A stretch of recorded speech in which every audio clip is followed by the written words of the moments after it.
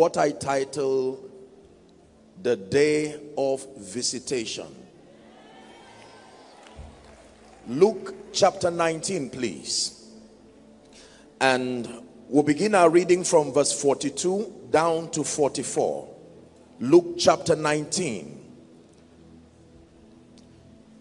Jesus wept in the Bible, and the Bible tells us that there are two reasons why Jesus wept, biblically speaking. Reason number one was when in John chapter 11 and verse 35, he stood before the tomb of Lazarus. The Bible says he wept, and the people said, oh, how he loved him. The second reason why Jesus would weep was recorded now in Luke 19. The Bible says that he stood over Jerusalem and he began to weep. And he said, Jerusalem, Jerusalem, if thou hast known, even thou, at least in this thy day, the things which belongeth unto your peace. It says, but now they are hid from your eyes. We're reading to 44. It says, for the days shall come upon thee, that thy enemies shall cast a trench about thee, and compass thee round, and keep thee in on every side. 44. It says, and shall lay thee even with the ground, and thy children within thee, and they shall not leave thee in one stone upon another. Reason? Because thou knewest not the time of thy visitation. Hallelujah. God is a God of times and seasons.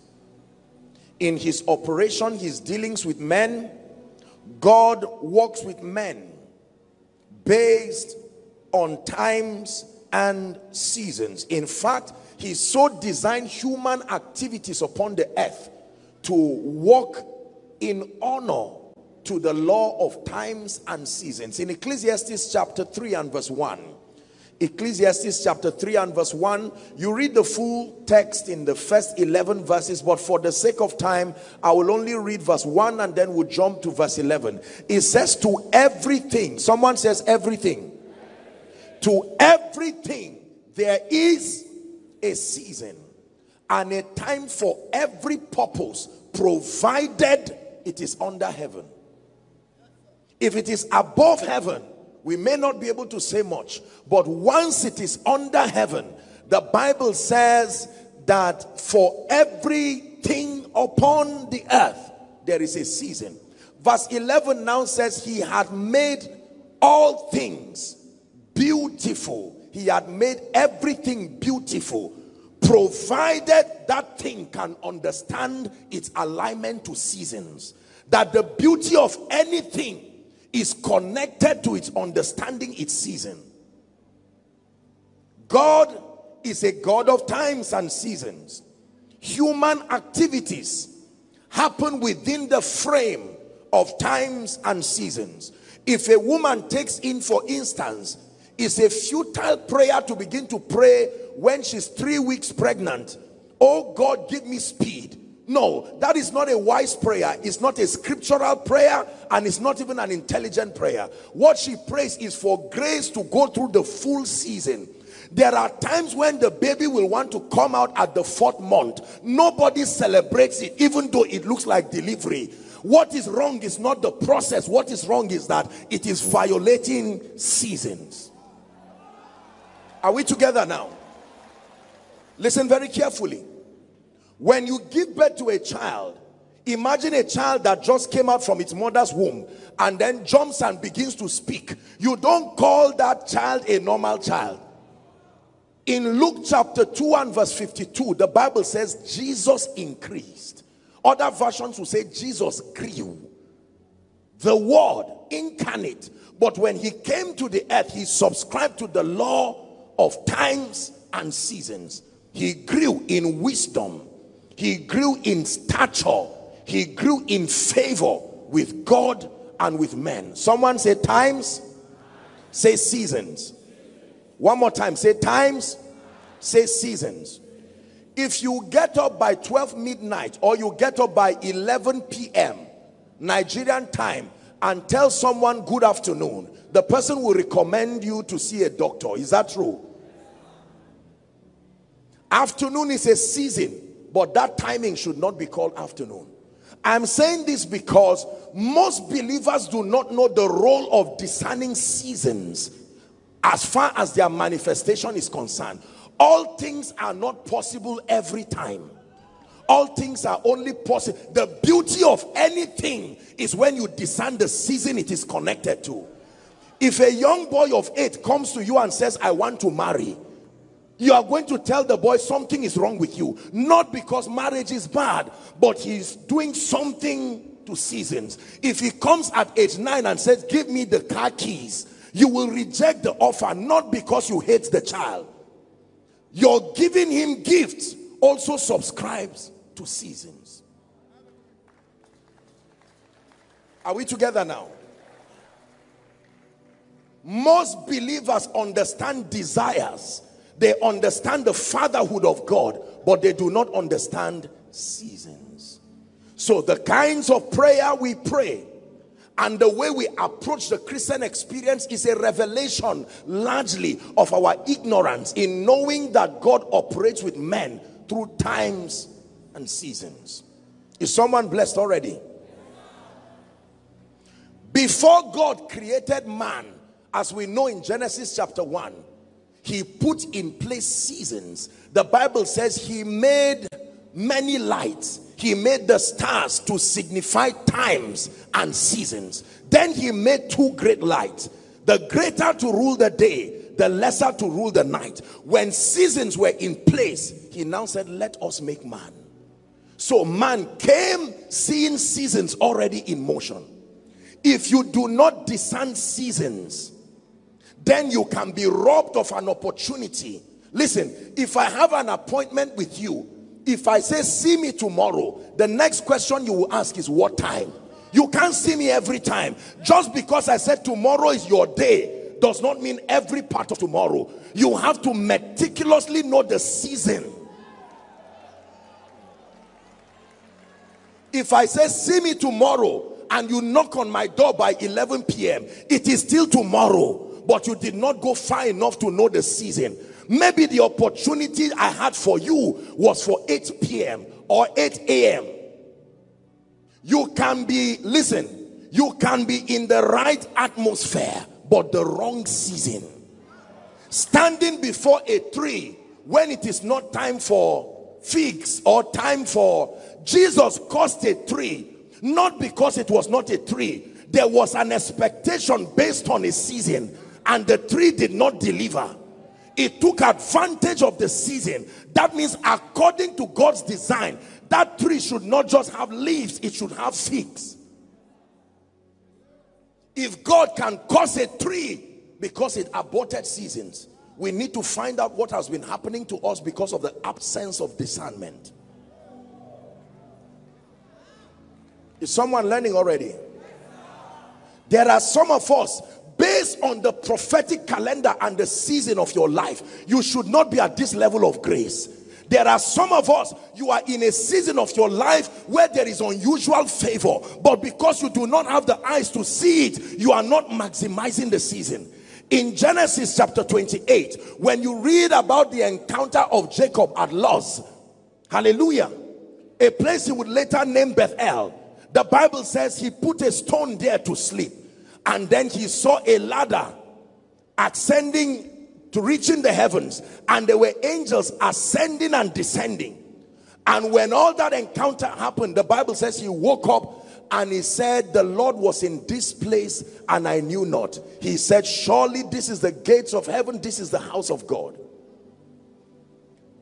He did not maximize the blessings that that season would bring. The next thing that will happen in the life of Jacob was a 20-year tragedy. By the time we get to Genesis 32, God tries him again. This time around, he dismissed everything and was ready. As soon as a man came, he held him. He said, I missed it the first time. He said, leave me for the day breaketh. I know it is my season. I will not let you go until there is an information I know about this season. That when God visits men, he does not come anyhow. Now that you have come, I will not waste my season.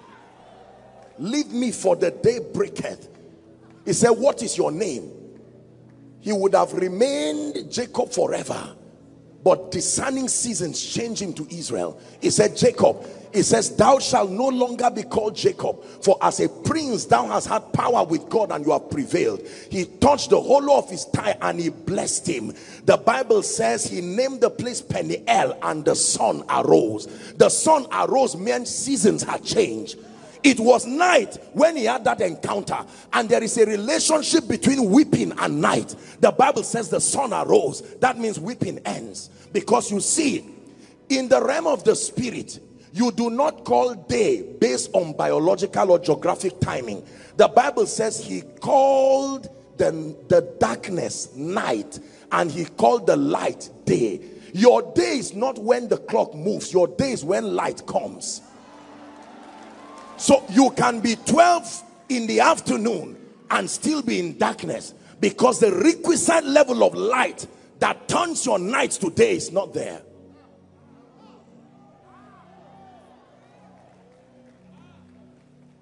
Please sit down. So God is a God of times and seasons. The dimension of God's grace and beauty that was supposed to release in his creation is connected to seasons.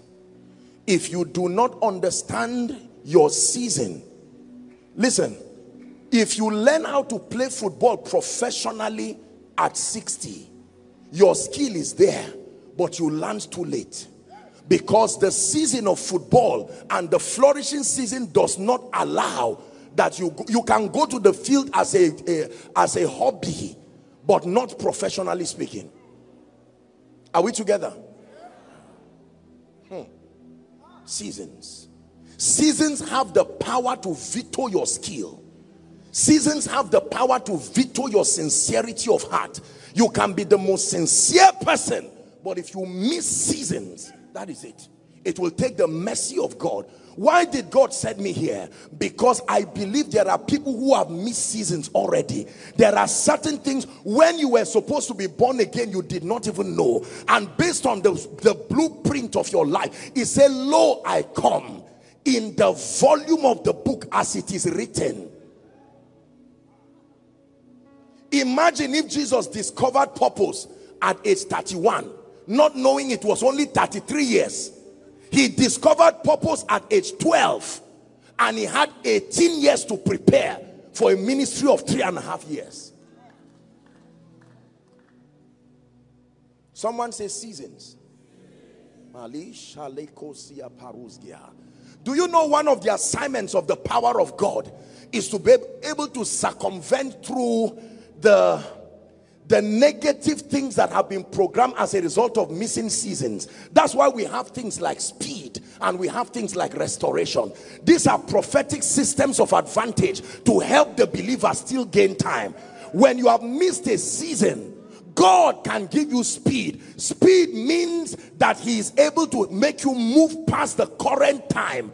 And restoration means because he does not dwell in time, he can reach back to take the events that would have happened and shift it forward for you.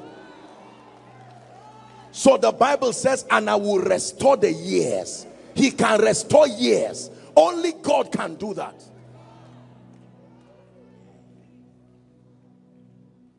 But it is important. Please listen carefully. Make sure you are paying attention. There are some of you, based on the prophetic blueprint in your life, you have 1 more year for your manifestation. Yet it is that same year that you are getting born again.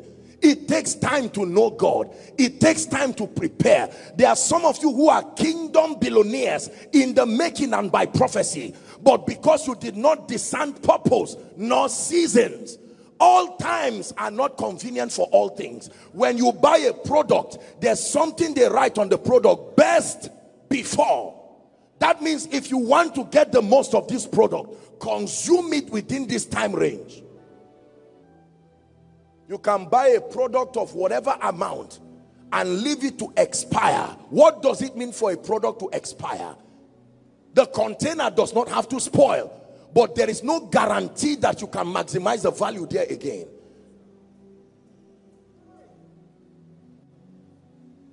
Someone, please hear me. The Lord created and allowed for this Jubilee conference to address something in your life, because you will know that there is a spirit called a waster. Do you know the assignment of a waster? The assignment of a waster is to either occupy or distract you, so that time will go without a justification of the events that should happen there.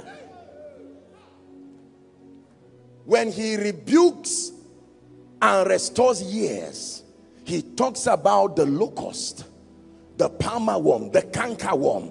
These are not just insects. These are spirit entities that have the ability to waste people's life. There was a man called the madman in Gadara. His correct name was the evangelist over Gadara. That was the man mandated to save a Decapolis, and yet he was bound and kept. The Bible does not tell us who kept him in the tomb, but he would injure himself and remain there. Only God knows how long. Jesus went to Gadara to save one man and return back, because in that one man was the destiny of many. I don't know who I'm speaking to tonight, but someone, God brought you here because it's time for your family to rise. For God's sake, God brought you here because it's time to keep saying Happy New Year and Merry Christmas with nothing changing. You know that something is wrong if the only thing growing in your life is your age. If the only thing growing is your age and nothing else is growing to justify it.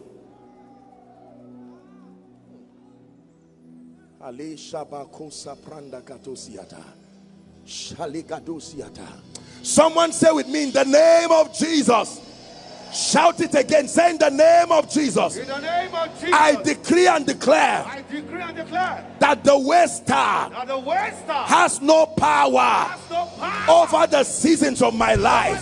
Open your mouth and begin to pray in 1 minute. In the name of Jesus, I decree and declare that the waster has no power over the seasons of my life. I come against the waster. Anything that has been assigned to waste me, I declare today as I've been commanded, you have no power over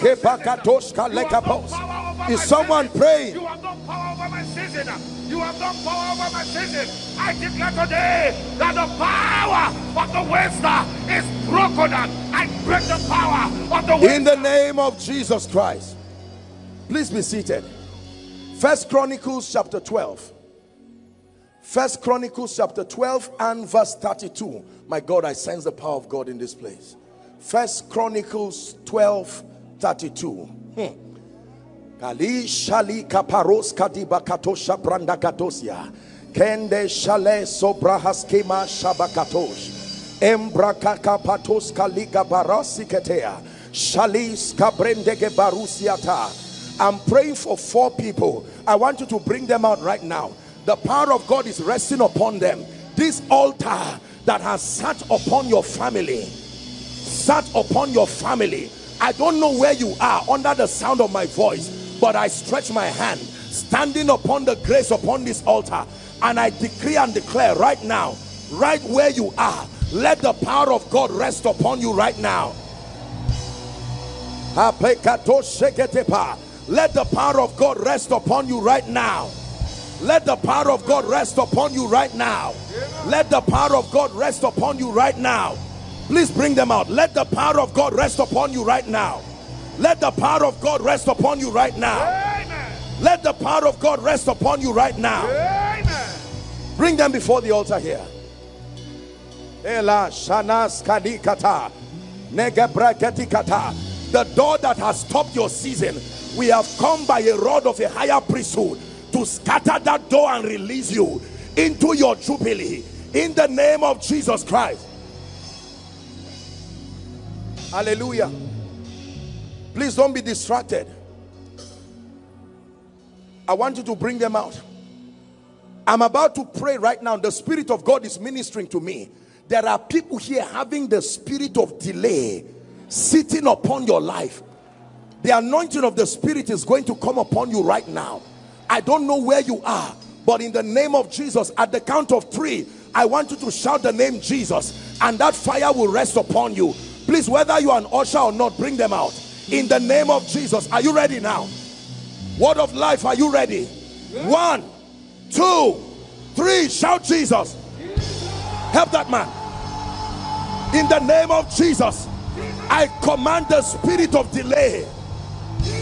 Lose God's people right now. Lose God's people right now. Bring them out. Bring them out, please. Delay be broken. Delay. Here at the Jubilee Conference,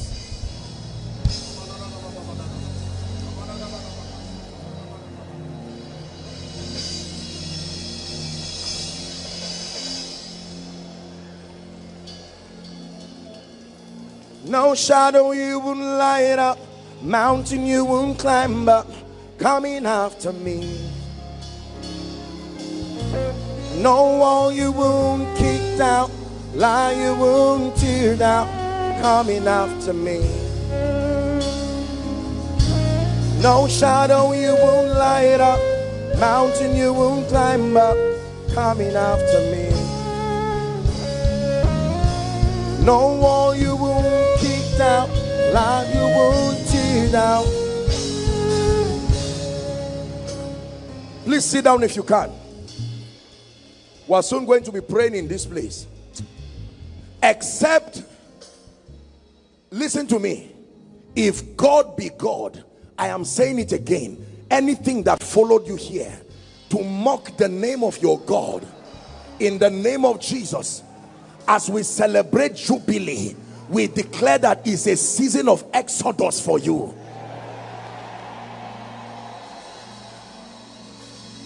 First Chronicles 12 and 32. Can you see it projected? Let's read it together in concert if you can. 1, 2, read. And of the children of Issachar, which were men that had understanding of the times, to know what Israel ought to do, the Bible says the heads of them were 200, and as a result their brethren were at their command. There was a strange tribe of Issachar, and the Bible says these men were not the most skillful. Are we together? These men were not the most privileged. The Bible does not record that. The distinguishing feature of this tribe is that for some reason they place value on discerning times, and as a result, the Bible says they had authority and they were ahead. Their brethren were at their command. Please pay attention.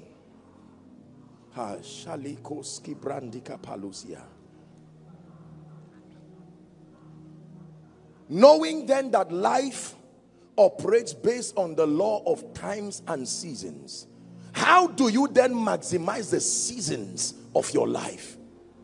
Because every man according to the law of time and chance, the Bible says it happened to them all. That means every poor man, based on the integrity of God, there was a season in his life that if he knew something he would have done in that season would have changed his life. Every man struggling in ministry, according to the justice of God, there is always a moment where an opportune time comes, but it will look like any other day. Listen, I want to show you something right now that will bless you. Are you ready? So the Bible says the sons of Issachar possess two qualities that we need to receive tonight. That is the key to maximizing seasons. Number one is the faculty to discern times. Number two, the ability to know what to do. Two things. John chapter 5. Let's go to John chapter 5.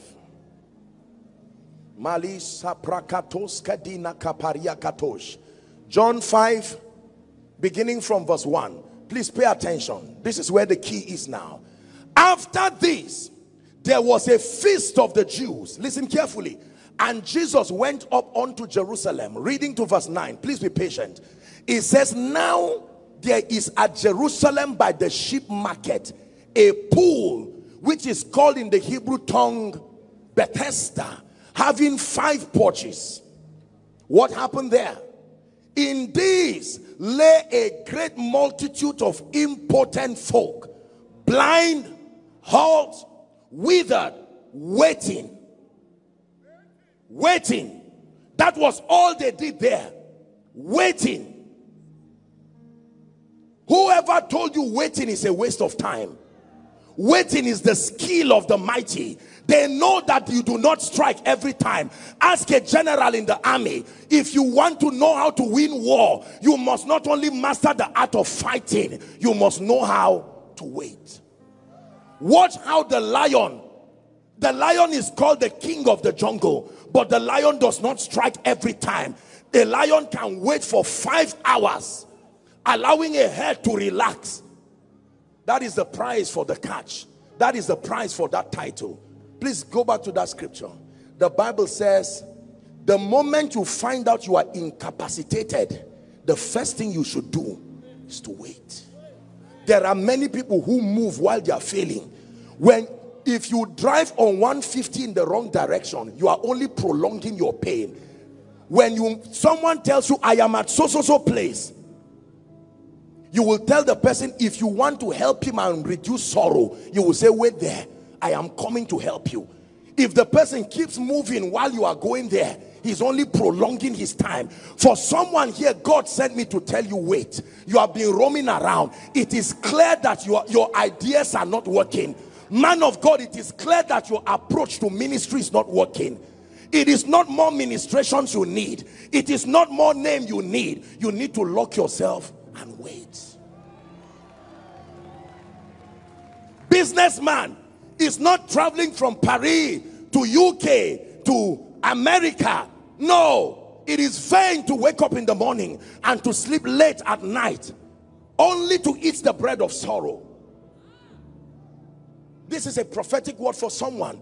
We live in a generation where we pride in rushing. There is a difference between speed and rushing.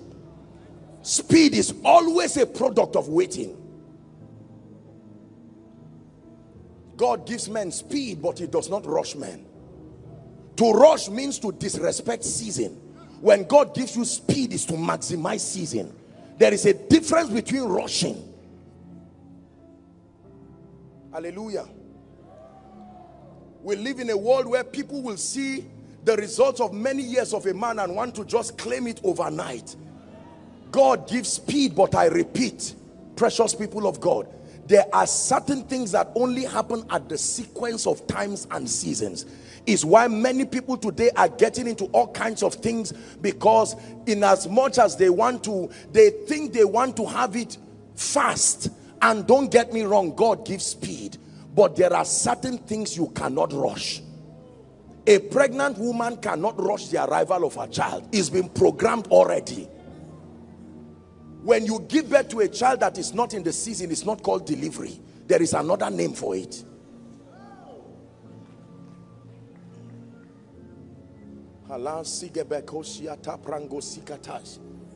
Politician, this is a prophetic word for you. Wait. Man of God, the secret to your maximizing the next 1 year, wait. Businessman, as much as God has vowed and promised increase for you, the prophetic word that God is giving you tonight is wait. Let's go back to John 4 so we tie it. John 5 please. The Bible says, impotent folks, they were aware that they were incapacitated and did not have the power to help them. They respected and honored the season by waiting. They were waiting for the moving of the water. It was the water that was moving, but them, they had to wait. Verse 5. My story begins now. And a certain man was there, which had an infirmity 38 years. Somebody say long-standing issue. One more time, say long-standing issue. It is amazing that as powerful as time is, time does not change anything. Time only reveals. One day go better is absolute nonsense. No. The passage of time is not what changes things. Maximizing seasons is what changes things. I am sure that after 2 years of lying down there, the man said by the 3rd year I will be fine, not knowing that it was 38. If Jesus did not come to rescue this man, 38 would have become 50. Is someone learning now? The Bible says when Jesus saw him, remember he was not the only one there. But something, oh, this is the thing about Jesus. This is the thing about Jesus. The Bible says the Lord is gracious and compassionate. He's slow to anger and rich in love. That no matter how a man messes up seasons, when Jesus sees you, he does not even talk about the seasons wasted. Adumbrated in the story of the prodigal son. The prodigal son wasted his seasons, and the Bible says he came to himself and he said, how many hired servants has my father, and I am here feeding with the swine? He said, I will arise and I will go to my father and I will say, Father, I have sinned against you and against heaven. I am not worthy to be called your son. Take me as one of your servants. The Bible says while he was afar off, as soon as the father met him, there was no discussion about wasted seasons. The father restored the signet ring, put a robe of honor, and took him to the home for a feast. For someone here, I want you to know that in as much as God honors seasons, he's still a merciful God. He is Lord over seasons, and it is still not too late. Apostle, I got born again at 50. How long will it take me to know the Holy Spirit, to build a relationship, find strength? The Lord of the season is your God. As powerful as seasons are, they submit to the God of the Bible. That means you shouldn't be surprised that although you are here a tenant, by December you are still in a house. God will give you a house that you did not build, and people will say, no. I thought we concluded that your life is already wasted. And you will say, I came to a conference and I found out. If you do not understand all of these things, you cannot understand the mystery of Jubilee. Jubilee is not the name of a season. It's an event that happens within a season. Are we together? Let's finish this. Let me walk with time. Please, back to John 5. The Bible says, and Jesus saw him lie and knew that he had been there a long time, and he said unto him, wilt thou be made whole? In other words, based on my design of times and seasons, you shouldn't be here. Many seasons have come and given you an opportunity to rise. Could you not discern them? And the impotent man said, sir, my excuse is I have no man. When the water is troubled, that means I have gone so far to know the season, but I did not know that to help me make the action. It says to put me in the pool. But while I am coming, another stepped down before me. Jesus said unto him, let me show you that I have authority over seasons. This is not the time for you to rise, but the Lord of the season says, rise. This is Jubilee. Right there. Because you will see that there is Jubilee that happens after 7 Sabbaths. But there is Jubilee personified in a person. Every time Jesus comes, it is your season. His presence can reprogram Jubilee any day, any time.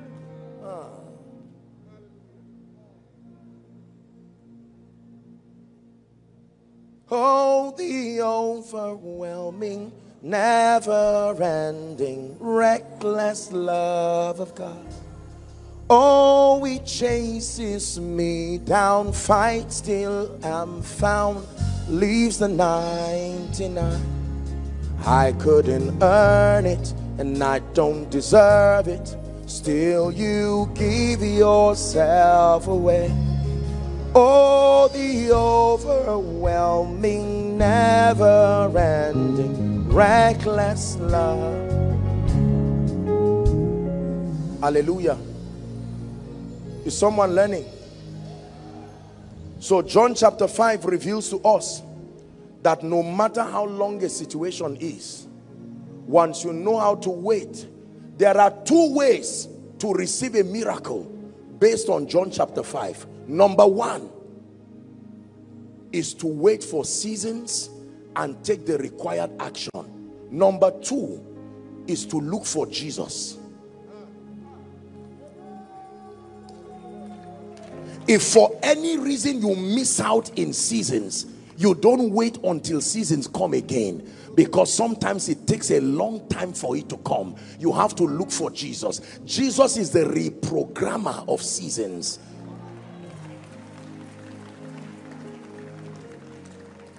Do you believe what I'm sharing with you? If that man waited there, he would have multiplied his pain. Jesus taught us two lessons. One, that the best way for a man to maximize seasons in his life is, number one, to be able to know that God built this system based on the law of times and seasons, and you must sustain the discernment, the faculty to understand seasons in your life. Are we together now? And then to know the required action to take. There are some of you, for instance, your destiny helper was in power for many years. He would not be there forever. Within that time, you had unusual access. It was a season, but you used dishonor to prolong your pain, and that season finished. You discovered you were supposed to use honor to have access, but at that time, the person is no longer there. There are some of you, there was a season where your parents were alive. You would have sought them and received their blessing, but you were occupied trying to make money and you never got the blessing. And now sadly they've passed. Just when they passed, you now understood the power of patriarchal blessing, and you're saying, Apostle, now that my father is gone, is there a way that God can help me? I will tell you shortly. The Bible says there is hope for a tree, that even if it be cut short at the scent of water. Hallelujah. The time I should have come to church and grown spiritually, I spent it on riotous living, and right now I don't have that luxury of time again. Can God do something about my life? Yes, sir. Yes, sir.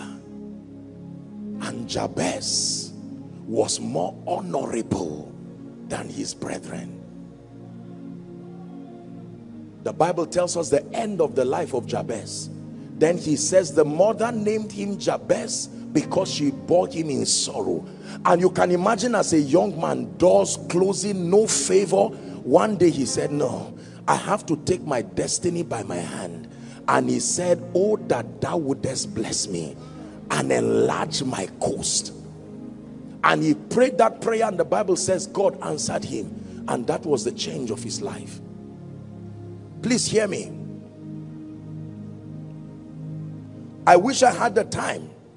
Would have extensively dealt with Leviticus 25, where you find the law of Jubilee, that according to God's economy and design, that after every 7 years a Sabbath is declared, and that there is a grace that is upon the land that makes it yield of its own. And when it is 7 Sabbaths, the year after 7 Sabbaths is declared as Jubilee, and that there are a number of activities that happen during Jubilee. One of it is, for any reason, if there is slavery around a person and that person cannot release himself by reason of paying what is due, once it falls within the season of Jubilee, you must declare that person free. So liberty is one of the signatures of Jubilee. Number 2 is rest. Even the land is allowed to rest. This is the dimension of Jubilee I've brought by the Spirit of God to speak over our lives. Number 1, liberty from all captivities, and then rest. The Bible, speaking about Joshua, it says that the Lord gave him rest round about, and there was not anything that the Lord said that fell short. All came to pass. Jubilee. We are celebrating 50 years of the hand of God upon this veteran of the gospel. Only God knows how it was. 2 years, 5 years, 15 years.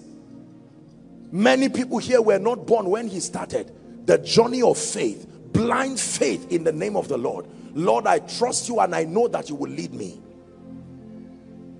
50 years old, anything is a serious matter. 50 years old trouble is real trouble. 50 years old joy is very strong and potent joy. Hallelujah. Today we stand to celebrate the mighty hand of God. 50 years. Do you know the kind of spirits that a man must have circumvented by the power of the blood to survive 50 years? Even Jesus knew the kind of spirits that were associated with the bloodline he came from. Nathanael said, can anything good come out of Nazareth? Jesus did not say you are wrong. Go and find out the spirit that had eaten Nazarenes. Where was Samson? That people rise and never stay. You would think that Jesus died early, only that he finished his assignment. But that spirit does not allow for long life.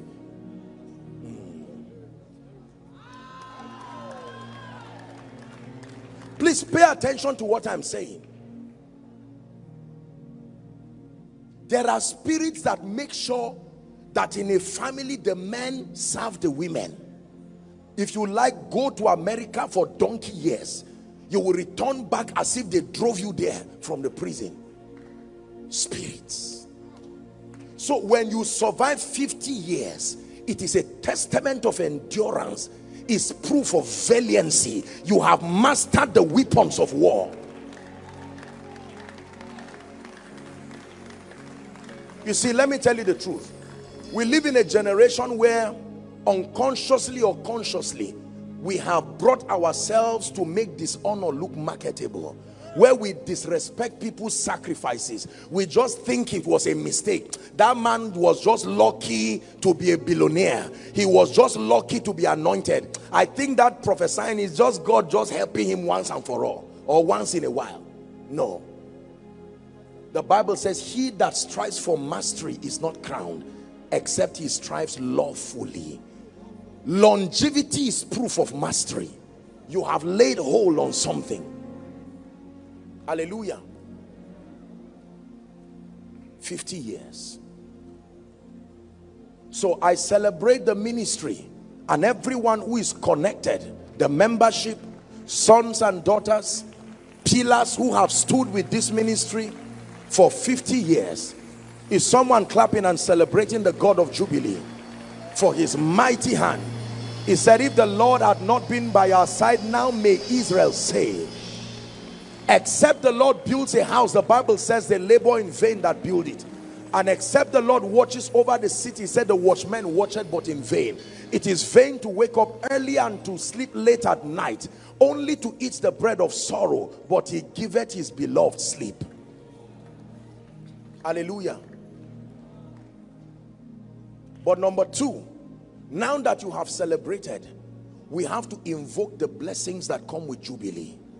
That means someone must refuse and say, I am part of this vision and I know what Jubilee means. Lord, I take advantage of your grace and I take advantage of the prophetic season that I am in as a bona fide covenant beneficiary of this grace. Hallelujah. That when you are in that season of Jubilee, you can say, Lord, I advocate my exodus from shame, from reproach, from curses, from activities that are connected to ancestry. If my biological father is dead, the one God has given me in the spirit is alive. And Lord, it will still suffice as far as my liberty is concerned. He said, who sinned that this man was born blind? Him or his father? Hallelujah. There are not many 50 years in a man's lifetime. So these 50 years, the next time it will happen again is 50 years. You see, New Year happens every year, but Jubilee happens sometimes in a man's entire lifetime once. In modern history, we do not know anybody who has celebrated more than 3 jubilees. So this is a very prophetic, defining moment.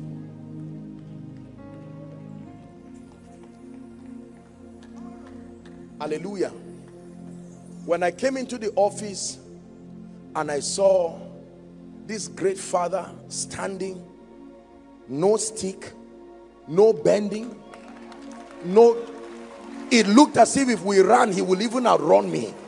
I thought to myself, even though I came to preach, this jubilee is not for Word of Life alone.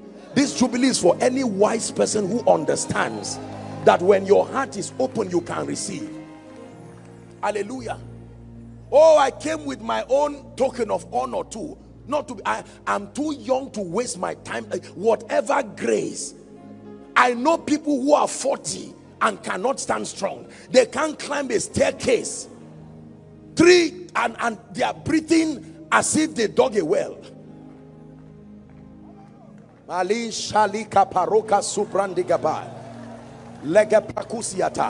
The grace for long life and health that God has placed upon the angel of this house, I stand in agreement with that grace. Word of Life, hear me.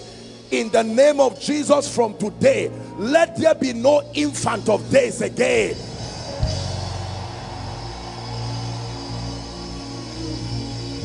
Let there be no infant of days again. Are you ready to pray now? In 1 minute, before I give you some prayer points, I want you to look at this vessel of glory, this man of God, this father, spiritually and biologically. Everything you have seen God do in his life for these 50 years, open up your heart and begin to receive by faith. Go ahead and pray. Lord, you have granted him speed. I receive it. Come on, are there people that pray here? Health and longevity, I receive it in the name of Jesus. Strength, global visibility.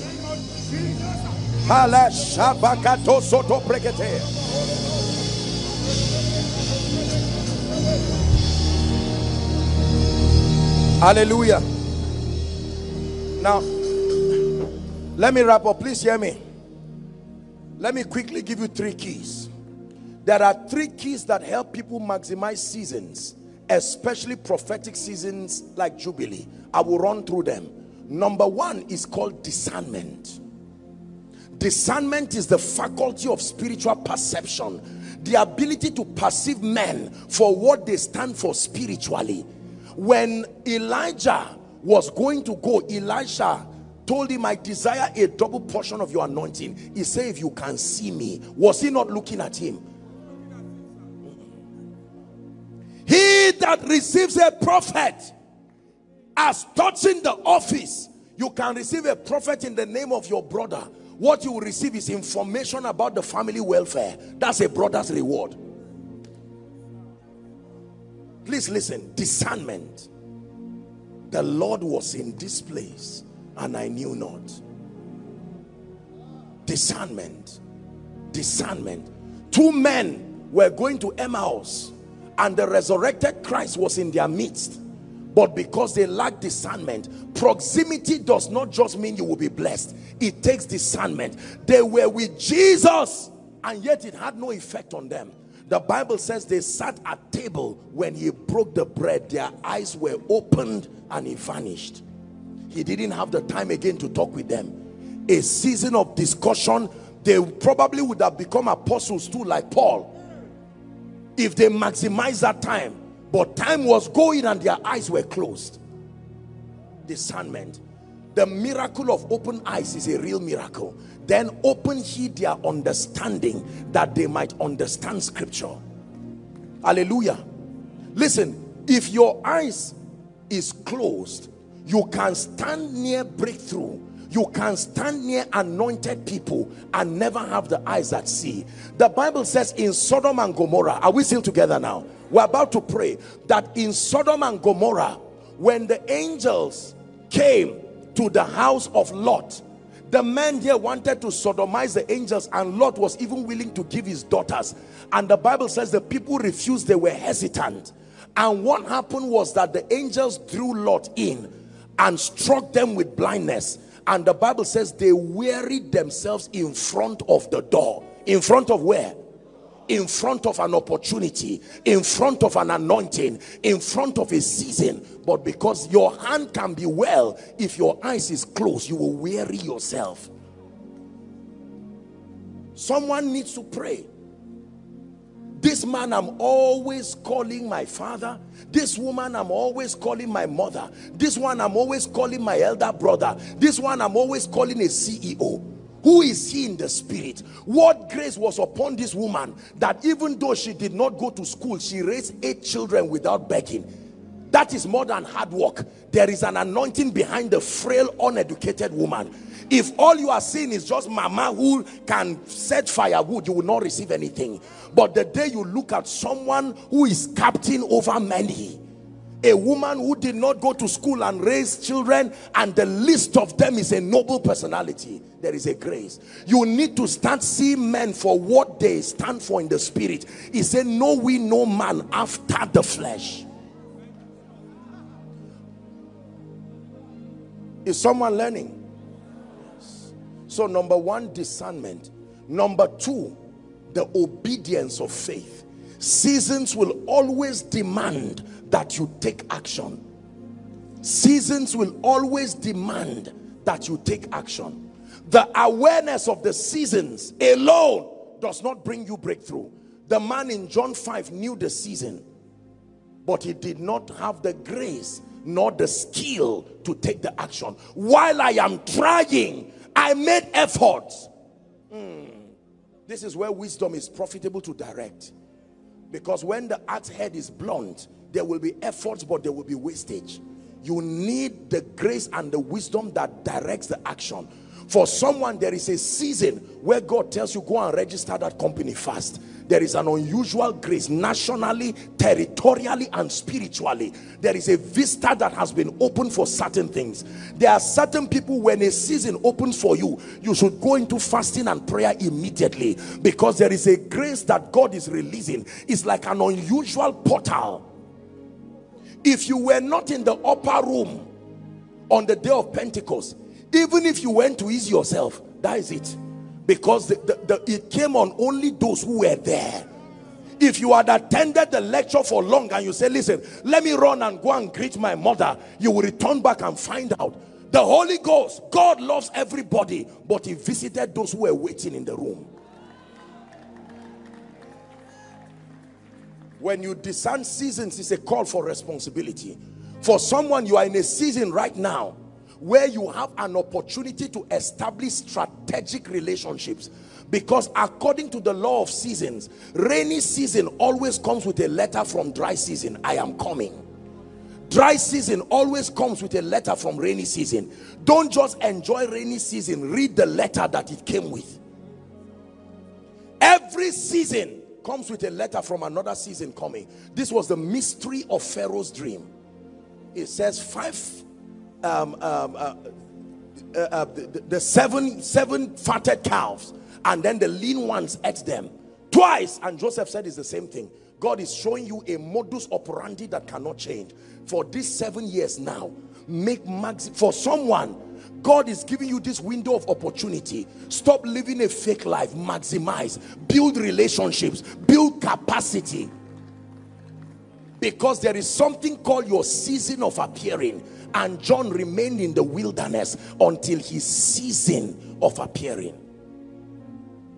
Man of God, now that nobody has identified your grace yet, now that nobody is placing a demand on you, don't go around saying invite me. Prepare for the seasons, so that when the time comes, you would have built stamina to survive the demand. Because if you fail in the day of battle, if you turn aside, the diagnosis is that your strength is small. Number 3, the third way we maximize seasons is through the mystery of sacrifice. Please listen. Sacrifice is not all about money. In fact, sacrifice is not even about anything material. It's a spiritual transaction.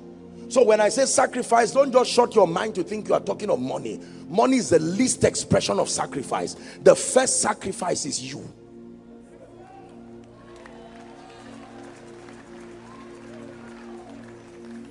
Please listen carefully. Sacrifice. The Bible says, gather unto me my saints, Psalm 50 and verse 5. They that have made a covenant with me by sacrifice.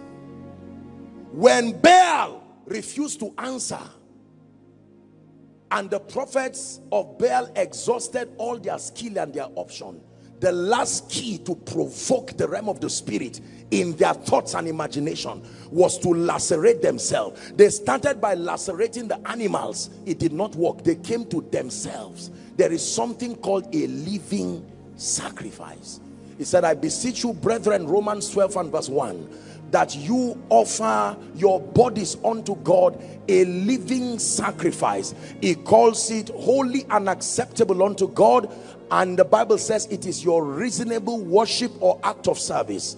And then verse 2 says, do not be conformed to this world. Is the Greek word aeon. It says, but be ye transformed by the renewing of your mind, that you may be able to prove that which, that good, acceptable and perfect will of God.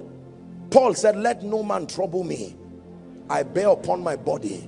It is not only the anointing that is on me. There is a scar that is a testament that I stretch myself to maximize seasons. There are times where you pray like never before. There are times you fast like never before.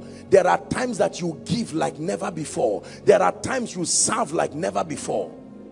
Seasons. Word of life, hear me. When a visitation came to the house of Cornelius in Acts chapter 10, I hope you know that was the foundation of the experience of the Gentiles into the faith. From chapter 1 of Acts to chapter 9, no Gentile had the privilege of partaking of that life, because salvation was for the Jews first. Let me show you somebody who pulled the testimony of salvation from the Jews to reach the Gentiles. When Peter came to the house of Cornelius, the angel appeared to Cornelius and he said two things. There were two things that made this possible. One, your prayer. Two, your alms. This is what brought me. Sacrifice is never complete. There is a difference between giving and sacrifice. The difference is that it will cost you. I will not give unto God anything. People have abused the issue of sacrifice. Once you hear sacrifice, people just think you can give a lot of money and not give sacrifice, because it's not about money. God is not a politician. God is not he's a God of heaven. You can carry money and drop it, and the realm of the spirit says nonsense, because there is a vetting system in the realm of the spirit before a man's giving is approved. The Macedonian church first gave on themselves before their substance. Is someone hearing now? But let me tell you sincerely, even God, as powerful as God is, he did not change the season of sin and the dominion of sin over man by casting it. God did not cast sin out of man, even though he was the creator of the heavens and the earth. He did not send angel Michael. He didn't send Gabriel. He didn't send the four living creatures. When it was time for him to take the issue of the destiny of man serious, he sent his son, his only begotten at that point. John chapter 3, this was Jesus himself teaching Nicodemus the dynamics of the kingdom. He came to him by night. The Bible says Nicodemus came to him by night and said, Rabbi, we know that thou art a man sent from God, for no man can do these miracles except God be with him. And that began the discussion that led to chapter 16. For God so loved the world that he gave. God so loved the world. He knew that there was a season, an opportune time, and he gave Jesus. When Jesus was at Gethsemane, he was almost tempted to renegotiate salvation. Can you take this cup off me? But God was determined to see that men are saved. If you use 1,000 naira to buy a drink, it means you value that drink more than the 1,000. That's why you are able to part with it. So the apostle said, behold, what manner of love the Father has bestowed upon us, because he conferred us, he brought us as many sons. Today, Jesus is not the only begotten of the Father. He is the firstborn among we the begotten, because of sacrifice. Please hear me. Please hear me. I'm wrapping up now. Whether it is Satan you serve or Jesus you serve, you will always walk with the law of sacrifice. If you choose and donate yourself to the devil, the first thing he will demand of you is sacrifice. You choose to serve a herbalist, the first thing he would demand is sacrifice. You come to God, it is in the matter of sacrifice that both God and Satan agree that it is a law. Escaping sacrifice using the guise of Christianity is a joke. Let me tell you sincerely, and I submit to you, there are dimensions you will never step into until you understand the mystery of sacrifice. I wish I had time, I would have told you my stories. Don't think people just come out of nowhere. That is a joke. The realm of the spirit is so strict in its operation, you cannot bribe your way through. Ask Cain and Abel. You can't manipulate your way through. He suffered no man to do them wrong. He reproved kings for their sake. You know why? Because there is blood dripping upon their altar. When a death sentence came by a genuine prophet in chapter 38 of Isaiah to Hezekiah, he said, okay, I respect your ministry. I can't doubt you. You have a credible voice, but leave me and God. He turned his face to the wall. He didn't say, God, add years. He said, remember. When did you change, oh God? When have you started ignoring sacrifices? Have you forgotten? Can I tell you the truth? There are men who are standing today upon the sacrifices of many years they have built. It has risen as a memorial in the realm of the spirit. Yes, sir. When Cain killed Abel, he thought everything was all right. The blood of Abel went to the altar in heaven and started crying, and God had that voice. There are people you cannot touch. The blood upon their altar has a potent voice. No enchantment and no divination against them can stand.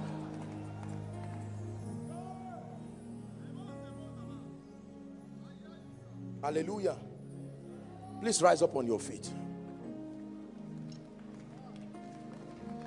Allah shabako saprahaskina koshia la subrahaski mahanda. Your day of visitation, your day of visitation, your day of visitation. The Bible says in Hebrews chapter 4, help that lady please. It said they heard the word just like we did, but it did not profit them, not being mixed with faith. In fact, the Bible says it this way: there remaineth a rest. There is a Sabbath for the people of God. It says that if they had received the Sabbath, he would no longer talk about it. That means every year kept proposing a Sabbath. God was saying you can step into certain levels of rest. For someone here, maybe you were in this convention last year and God gave you an opportunity, but you were not discerning to step into your rest. Now God has granted another opportunity again.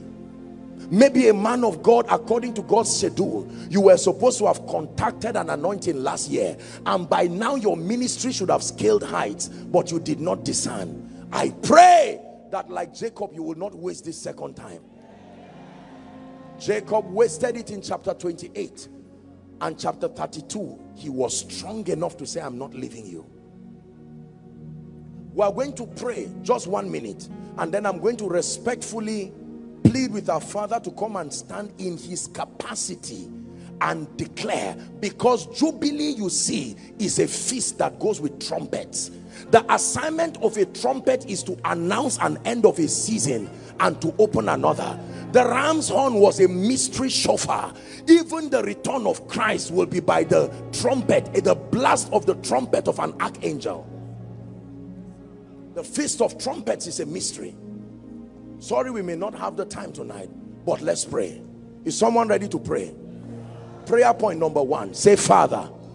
One more time, louder, say Father. Father, in the name of Jesus, I decree and declare, release discernment upon my life. Open my eyes to discern and maximize seasons. Go ahead and begin to pray.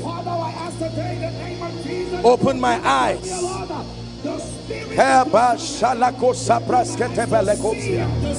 Someone pray, someone pray. Seasons. To know season, to understand season, to act in season, to embrace season, to know the miracle of open eyes, the miracle of discernment. Let my eyes be open to know, to see, to understand. In Jesus' name we pray. Amen. In Jesus' name we pray. Amen. Prayer point number 2. I'd like you to pray the grace to take prompt action. The Bible says when the Lord came to Abraham in Genesis 22, it says, Abraham, take down thy son, thy only son whom thou lovest, and take upon a mountain that I will show you. The Bible says Abraham arose early. Obedience is time dependent. You are going to pray for grace to take the necessary actions promptly. Are we together? It takes grace to take action on time.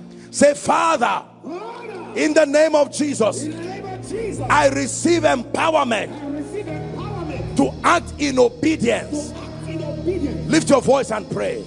The grace for obedience. Obedience in prayer. Obedience in fasting.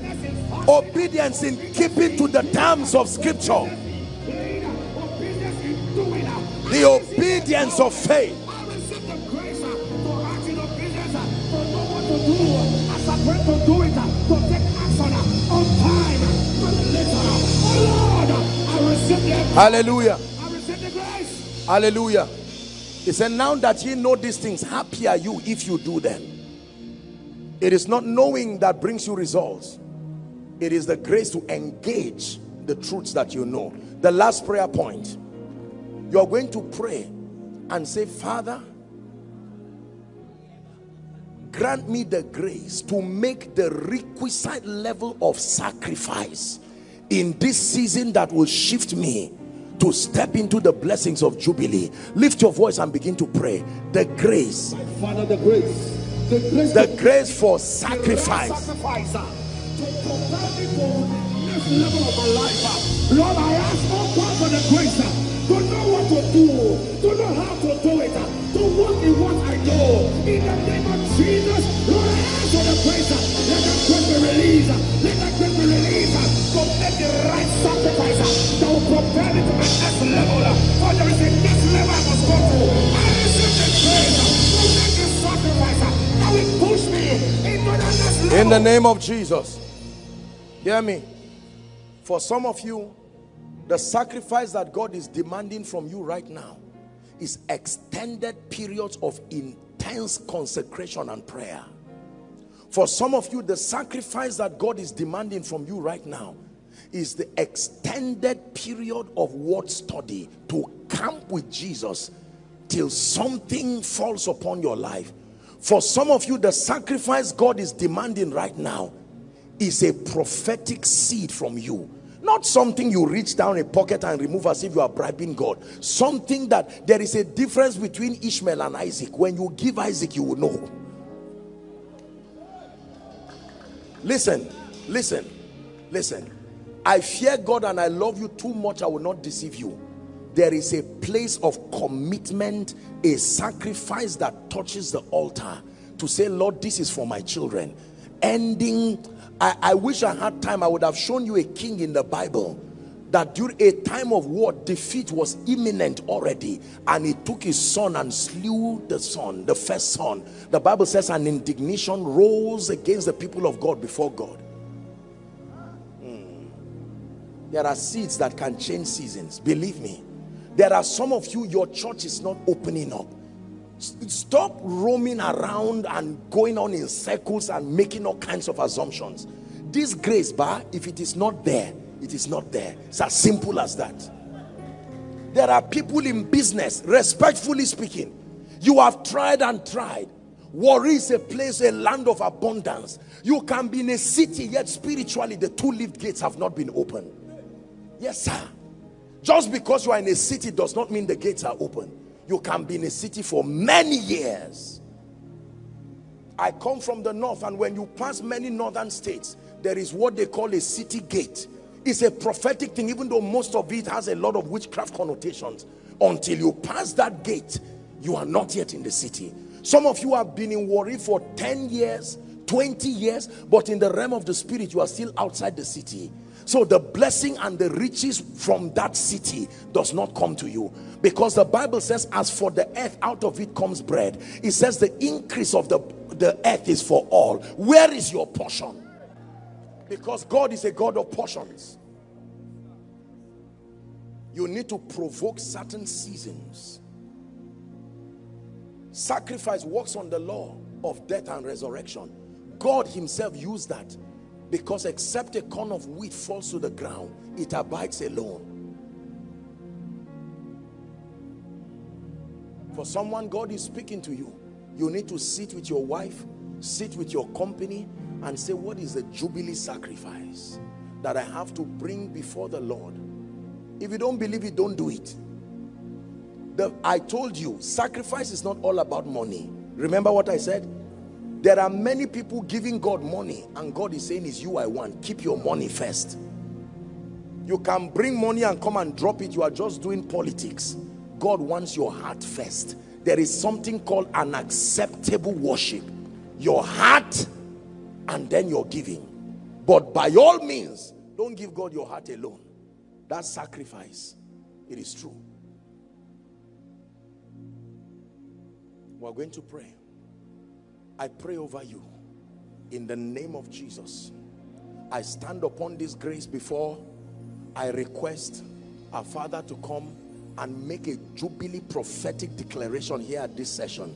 But I stand under the corporate anointing of every man of God, woman of God here represented, Word of Life, and all who are connected, all who are following by a live broadcast or a rebroadcast.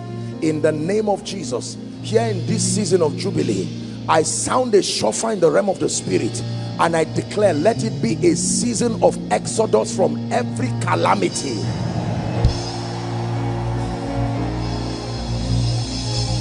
Everything that represents shame, reproach, delay, retrogression, Ichabod, that proverb that has been used over you, in the name of Jesus Christ, I declare seasons change.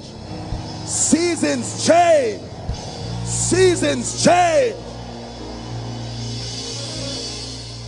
Hallelujah. Genesis, help that woman please. Genesis chapter 24 or 21 from verse 1. The Bible says, and God visited Sarah as he had said, and God did unto Sarah as he has spoken. God only does what he has said. He does not do what you want. He does what you want that is consistent with what he has said. The assignment of God's power is to look for what God has said. The power of God has no ministry until it finds what God has said. The anointing is the validator of the speakings of God. So if God has not spoken, the anointing can be dormant.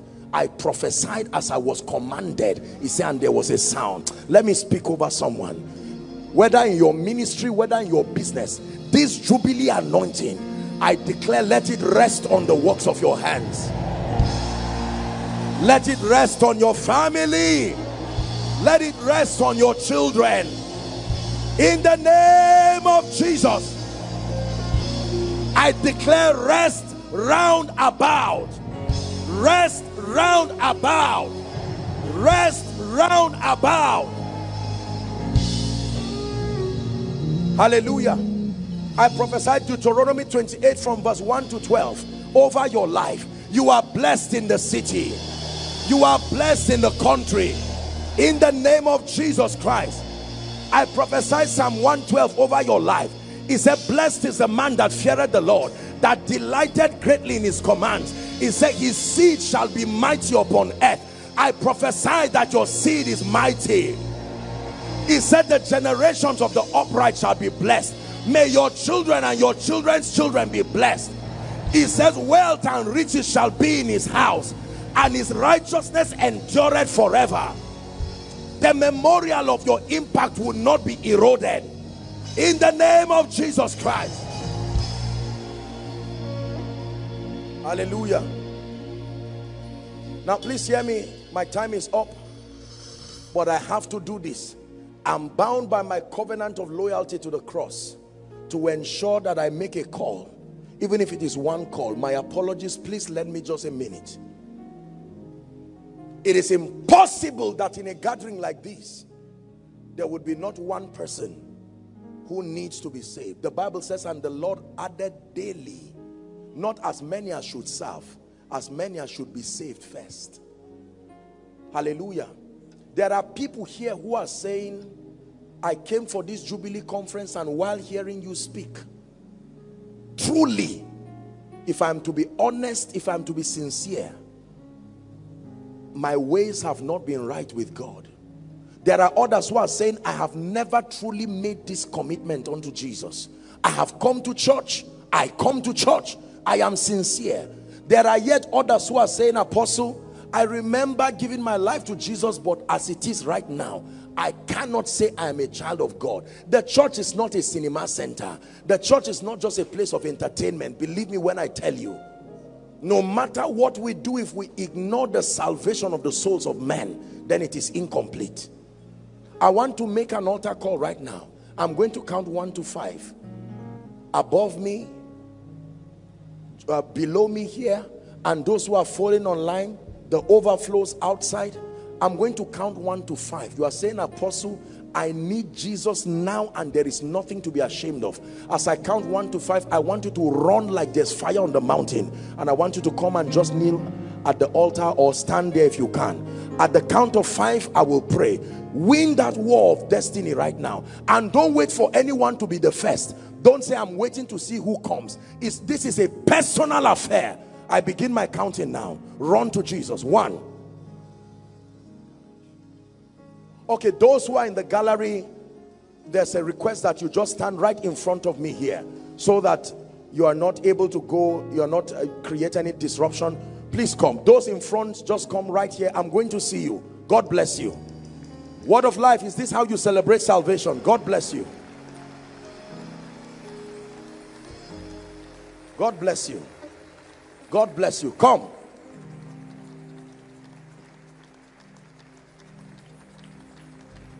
No eye has seen, no ear has heard what God has prepared for me. So I submit to your work in me till Christ is formed in me. No eye has seen, no ear has heard what God has prepared for me. So I submit to your work in me till Christ is formed in me. I want you to lift your right hand for all of you who are standing. I see you, we see you. And those who are by the altar, please lift your right hand as a sign of surrender to Jesus. And I'm speaking to someone right now who may be following from across the globe. Maybe Europe, America, Asia, Africa, some state here in Nigeria, or probably you are listening to a rebroadcast. Here is an opportunity to make it right with Jesus. Hallelujah. He said, good master, what must I do to inherit eternal life? There is always something, your participatory role that you have to play for eternal life to be yours. Lift your right hand. I want you to say this after me loud and clear. Say, Lord Jesus, tonight I have heard your word. I believe that you love me. I believe that you died for me. I believe that you rose again for my justification. Right now, I declare that Jesus is my Savior. I declare that Jesus is my Lord, and I declare that Jesus is my King. From tonight, eternal life is in my spirit. I declare that I go from glory to glory and from grace to grace. I am a child of God. Amen. Father, thank you for these ones. You have brought them by your spirit. The Bible says, as many who will come to you, you will in no wise cast away. These ones have come declaring their faith in Jesus, and by the authority of scripture, I declare your sins forgiven. I call you the righteousness of God in Christ Jesus. I call you bona fide recipients of the life of God. I declare that the power of sin, Satan, hell, and the grave is broken over your life. From tonight until forever, you walk in the newness of life. You are saved. You are born again to the glory of God the Father. In the name of Jesus Christ. Amen. Now, some cards have been given to you. Congratulations. I want you to follow the directive. Now, all of you, please listen very carefully. You will be directed by an official right now. Officials, please, can you wave your hands so that they see you? Okay, I'm told that those upstairs, just move to the back. Someone will be directing you and someone will be there. Please, all of you together. 16. Let your light so shine. The Bible says, let your light so shine before men, that they may see your good works and glorify your Father which is in heaven. Jesus began a discussion and he was letting the people listening to him. He told them, he started by saying from verse 13 that you are the salt of the earth. And he says, if the salt has lost its savor, wherewith shall it be salted? That it is good for nothing except to be cast down and trodden underfoot by men. And then he says, you are the light of the world. You are a city that is set on a hill that cannot be hidden. He says, neither do men light their lamp and put it under a bushel, but upon a candlestick or a lampstand, that it may give light to all who are in the house. Knowing this, he leaves you with an instruction. Permit your light. If it is true that you are the light and you have light, he says, let that light so shine. So shine before men, that they may see your good works and glorify your Father which is in heaven. So we have here a mandate to allow our light to so shine. And he tells you that he wants the light to so shine before men. Not just in the realm of the spirit, that it will shine before men. He wants men to see that light that shines, because in seeing it, they will glorify the Father. John chapter 6 and verse 28. A gentleman asked the Lord a very interesting question. John 6:28. Then said they unto him, what shall we do that we might walk the works of God? Just keep the scripture there, 28. So there is such a thing called the walk of God. 6:28. Please leave the scripture there. 6:28. What shall we do? It's a question. That we might walk the works that does not belong to the realm of man. There are some works called the works of God. That means this one is notable. We cannot trace it to an earthly origin. This dimension of result, this realm of possibility is beyond the realm and the scope of man. And they are asking him a question. Tell us, what must we do? We know that there is a responsibility component to this. We cannot sit down and just allow our lives hoping that it will walk the works of God. What shall we do? We want to see extraordinary manifestations and demonstrations of the power, the grace, and the possibilities of heaven. But the question is, what shall we do? The question is not, can the works of God happen? It is, what must we do? What must I do to walk the works of God?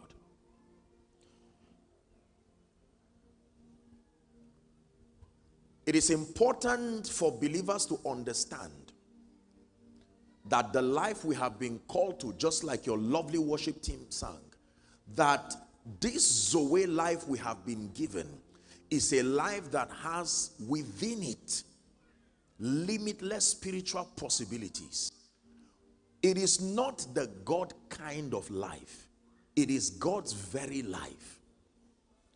If it is the God kind of life, it means another Holy Spirit gave us. But it is the very Spirit of Christ that administered that life. It's not just the kind. It is the very life of God. And the Zoe life is beyond eternal life. Because that quality is superior to just longevity. Even those who die without Christ will experience eternal life. It is just in a dimension that is not heaven. Are we together? So when you preach to sinners, you don't ask them, will you spend eternity? The question is location, not the possibility. In the story of Lazarus and the rich man, when they were done with earth, they were still alive, but in another dimension. Are we together? So it's a superior quality of life that we have been given. But it's important for you to know that even though it is a fact from scripture that when we encounter the Son, we have this life, because the Lord structured the administration of the life of God such that you must encounter the Son to have that life. He says this is the record, that God had given us eternal life. Is that true? He says, but this life is in his Son. That means if you tell me you have that life, I have to verify whether you have met the Son. If you have not met the Son, then it is not the life of God. Hallelujah. But then just because you have the life, listen carefully please, in all its potential, you can spend all the days of your earth walk not unraveling the limitless possibilities that are contained in that life. Is that true? Yeah. For instance, I can give you a gadget or a device that sustains many possibilities, but you can hold that gadget and so underutilize it that it almost becomes a burden to you. Until that gadget steps into the hand of someone else who is equipped with the requisite level of revelation, then you will begin to see the potential. And then while you admire his use of that gadget, he will tell you you are holding the exact same thing. Hallelujah. I used to use a phone, I think before this or the one, I don't know which one, but one time I saw a Chinese man using my same phone. We were flying somewhere and I could not believe what he was doing with it. Now I'm quite frankly not a gadget person. It doesn't really, once I can do the basic things, I'm content. I saw what this man was doing. My same phone, only that it was in Chinese, everything was written there, and I mean with mastery. I said, you see what ignorance can do? I'm seated here with someone by my side and he's teaching me a lesson, the pain of underutilizing great things because of ignorance. That for me was a lesson. There are many people who are active recipients of this life today. You sang it, you rejoiced over it, but then he says, if it is true that that life is within you, he says, let your light so shine. Let it shine before men that they may see. There is a testimony that God is waiting for that will not come just from you. It will come from those who see the wonder-working power, the display of the works of God in and through your life. It says that they may see your good works and glorify your Father which is in heaven. Hallelujah. So there are demands. The truth is that it is in our destiny in Christ to be proof producers. That your life consistently becomes a message and a living epistle.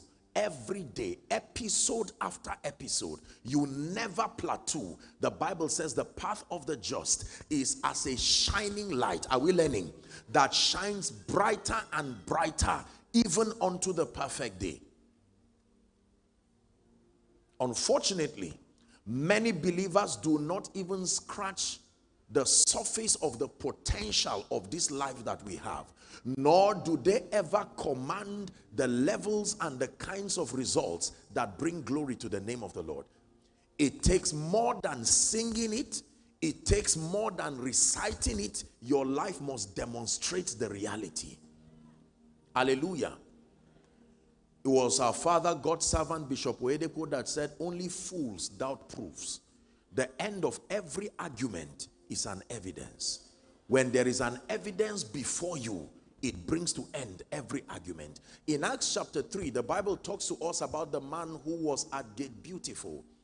And he was there for many, only God knows how long. Then the Bible says one time Peter and John went to pray. It was the hour of prayer. And they met that man. He looked on them expecting to receive alms.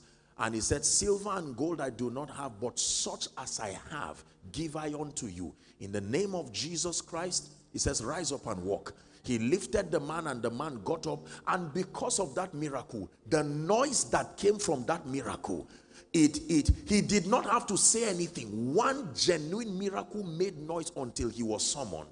The council called him and they said, you must defend what we are hearing. Is it a rumor? The good news is that he did not go alone. He went with his evidence. He stood before them, the Bible says. Then he began to narrate the basic. And the Bible says when they heard what he said, even though they did not want to believe it, they could not deny. Now, this is what we are talking about. You don't need to like what you are hearing. But once the evidence stands before you. Listen, do you know how Jesus began to preach?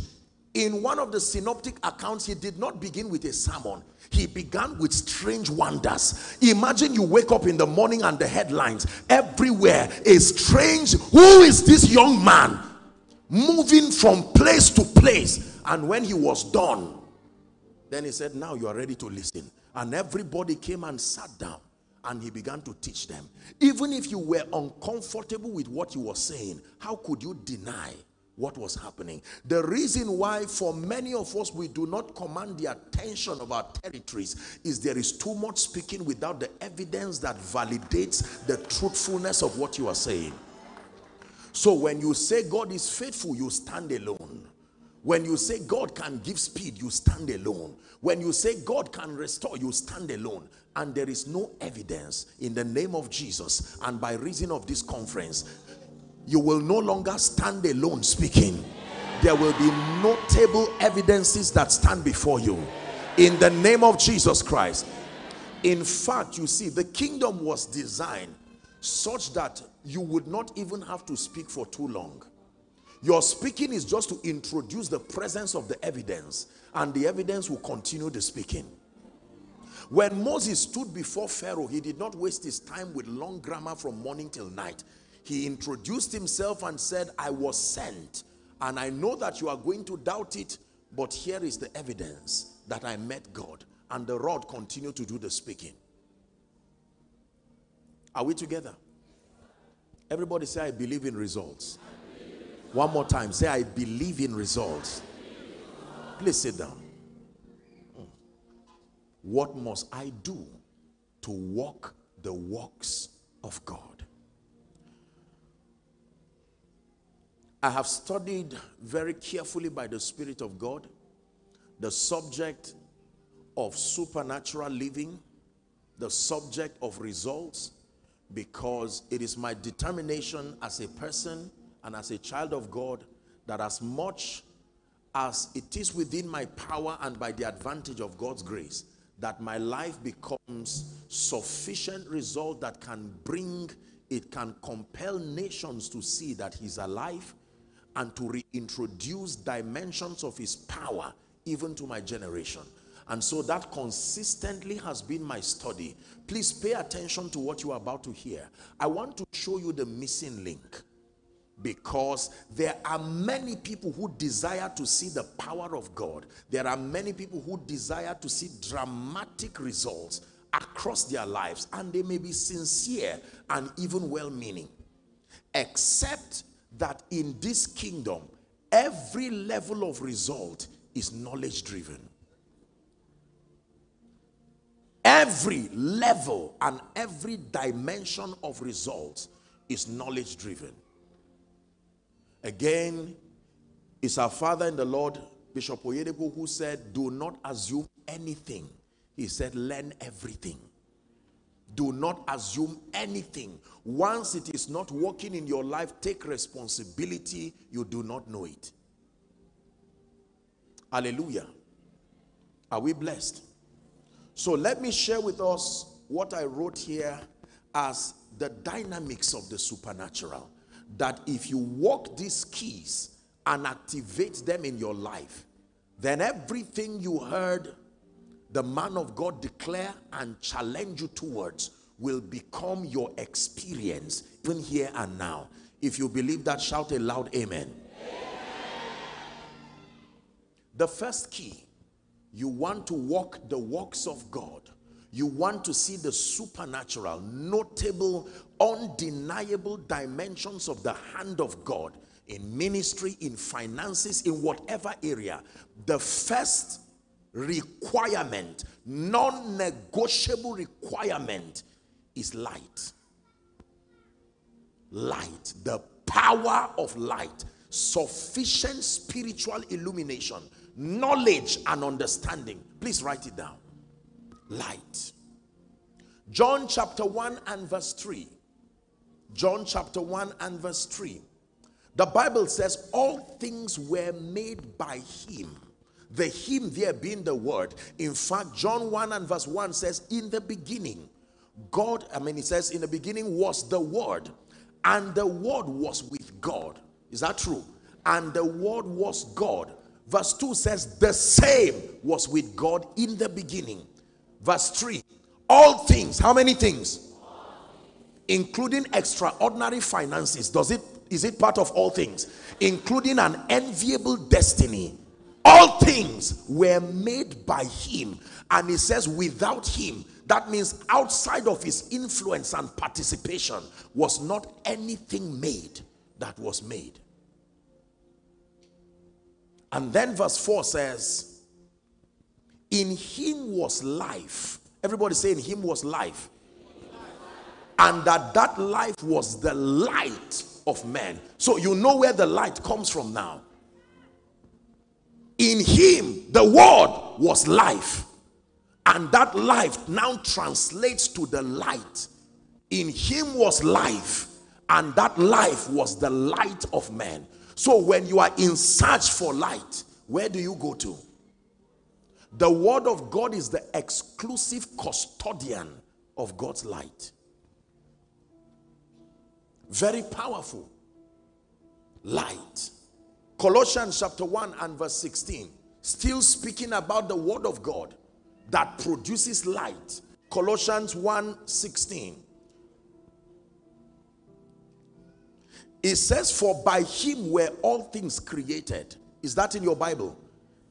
The things that are in heaven, the things that are in earth, visible and invisible, whether they be thrones, dominions, principalities, powers, all things were created by him and for him. In Acts chapter 20 and verse 32, Acts 20 and verse 32, it says, and now, brethren, I commend you to God and to the word of his grace, which is able, in it is ability to build you up and to give you an inheritance among them that are sanctified. So among them that are sanctified, not everybody has that inheritance. They are still sanctified. But among them that are sanctified, a few people can be separated who become possessors in experience. And it says it is the word. The word will come in the midst of those who are sanctified and separate a few people. May you be part of those people in the name of Jesus Christ, that you will be a notable Christian. It will be clear in that your life is not ordinary. It will not just be a cliche nor a blind confession. A walking, living epistle of the mighty power and grace of God. Everybody say light. Ecclesiastes chapter 10 and verse 15. Light, according to scripture, represents understanding. It represents knowledge. Here's what it says. The labor of the foolish. The foolish here not being an insult is a description of a state. Are we together? The labor of the foolish wearieth every one of them. Why? Because he knoweth not how to go to the city. Not because there is no city. The labor of the foolish wearieth every one of them. Psalm 45 and verse 4. Psalm 45 and verse 4. 45 and verse 4. Psalms. It says, ride prosperously in your majesty. Ride prosperously because of truth. So your triumphant entry is not about desire alone. If you must have a triumphant entry to your place of honor, you will ride prosperously. The chariot that will carry you into that place of dominion and honor is truth. Are we learning? So everything we seek to come into its reality in this kingdom is dependent on light. Now please hear me. Please listen very carefully. No amount of prayer, no amount of fasting, no amount of spiritual activity will replace the genuine pursuit for light.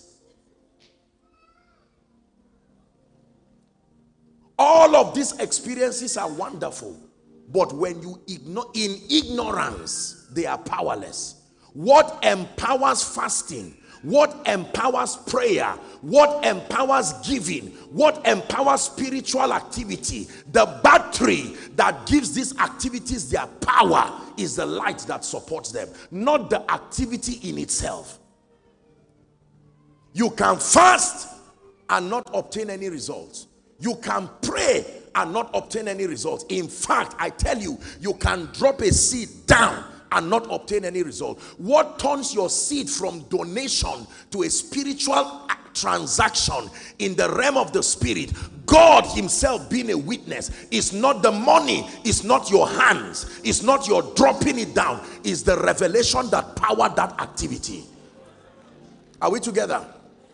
He said, who do men say that I, the Son of Man, am? And he said, some say you are this and that. He said, but who do you say that I am? They kept quiet. And Peter said, I know who thou art. Thou art Christ, the Son of the living God. And Jesus said, flesh and blood has not revealed. So that level of certainty is the level of revelation, not assumption. You can hold a beautiful clock, even if it was gold plated. Once there is no battery, it will stand as a monument before you. That is how spiritual activities remain powerless, waiting for light. How many of you have seen that when the power holding company, when there is no light, all the lovely gadgets in your house do not have to disappear, but you are still frustrated? Because what powers it? Your AC is there, 2 horsepower, 3 horsepower, whatever horsepower, with the warranty on it. And yet you can sit there wondering. Your fridge is there with all kinds of things there, and simply because one principal factor was not in place, the fridge is not spoiled. You can even buy another one, the effect will still be the same. You can say, no, it's not Panasonic, I want Sony, I want this. The effect will be the same. But with one blink of light, everything instantaneously. Listen, do you know, no matter how long light has been off, the moment it comes, it does not take time for the gadgets to respond. At the instant of light, the darkness, the light will not calculate the times of darkness without it and then cover it slowly. The gadget that has stayed not powered for 2 days, not powered for 1 year, not powered for 1 week, not powered for 1 hour, they will respond the same way the moment the light is off. Let me prophesy to someone. I don't care how long you have waited. In the name of Jesus, the Son of the living God, at the instance of light, go forward. At the instance of light, make progress. In the name of Jesus Christ. Please sit down. John chapter 1 and verse 5. It says, and the light shineth in darkness, and the darkness comprehended it not. Is someone learning? The first requirement for extraordinary manifestations, extraordinary results, is not desire, is light. So you arise and shine according to Isaiah 60 and verse 1. I will always like to quote it from Amplified. It says, arise from the depression and the prostration that circumstances have kept you. It says, rise to a new light. Arise from the depression and the prostration which circumstances have kept you. Rise to a new life. You don't arise because you are tired of sitting. You arise because your light is come. It says the people that sat in darkness have seen a great light.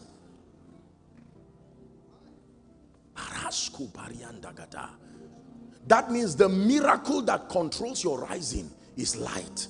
When God wants to show a man mercy, he shortens the distance between you and the light that should lift you. When God wants to show you mercy, he will shorten the distance between you and the light that you need to encounter. But for as long as there is darkness, the dominion of evil remains undisturbed. It will remain there. Light. The word of God, which is the principal communicator of light. You may have heard me teach it. Listen carefully now.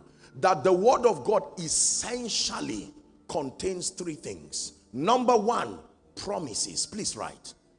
Number two, principles. Number three, prophecies. Every time you open scripture, you are having an encounter with these three spiritual dimensions. Number one, again, promises. God's commitment to you. Number two, principles, showing you the modus operandi of the kingdom. Number three, prophecies, the spiritual compass that guides your life here and now and even in the future, connecting the past, the present, and the future. Everybody say promises, say principles, say prophecies. Promises, principles, prophecies. This is what you find in the word of God. The Lord showed me a scripture that I saw in a new light. Maybe I should just touch it very quickly. In Genesis chapter 1 and verse 5. Genesis 1 and verse 5. The Bible says, and God called the light day. What did God call the light? And it says the darkness he called night. So God had to give light a name, day, and darkness he called night. And then the Bible lists for us the many activities that are associated with night and day. One of it is weeping. It says the moment there is night, it is related to weeping. Is that true? That means if you want to turn your night to day in God's economy, you don't wait for time. You bring sufficient light that can turn that night to day. In God's economy, it's not the movement of time that brings night or day. Whenever light, sufficient illumination that can swallow darkness comes, even if it is by 12 midnight, he calls it day. It says, though weeping endures for a night, that joy comes with the morning. So you can choose when your day starts. And if you are like Joshua, thank God his name is Joshua, you can ask the sun, stand still. I am tired of night. That means I cease this regulating day and night and day and night, crying and laughing, crying and laughing.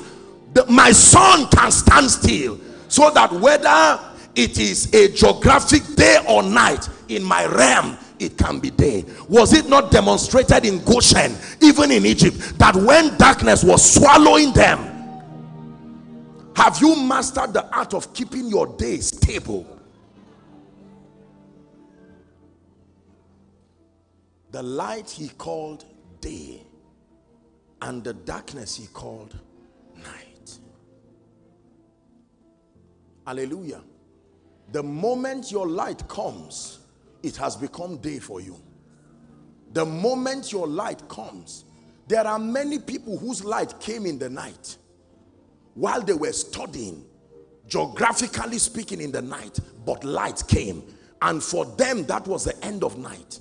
So whether it is physical day or night, in your realm it remains day perpetually. He said he made two great lights, one to rule in the day and one to rule in the night. Have you gone to the stadium in the night, and sometimes when they are playing a match or a crusade, if they blindfold you and you come there, you will not even know whether it's day or night because of the high level of illumination. You have to look at the sky to know that, oh, it's night.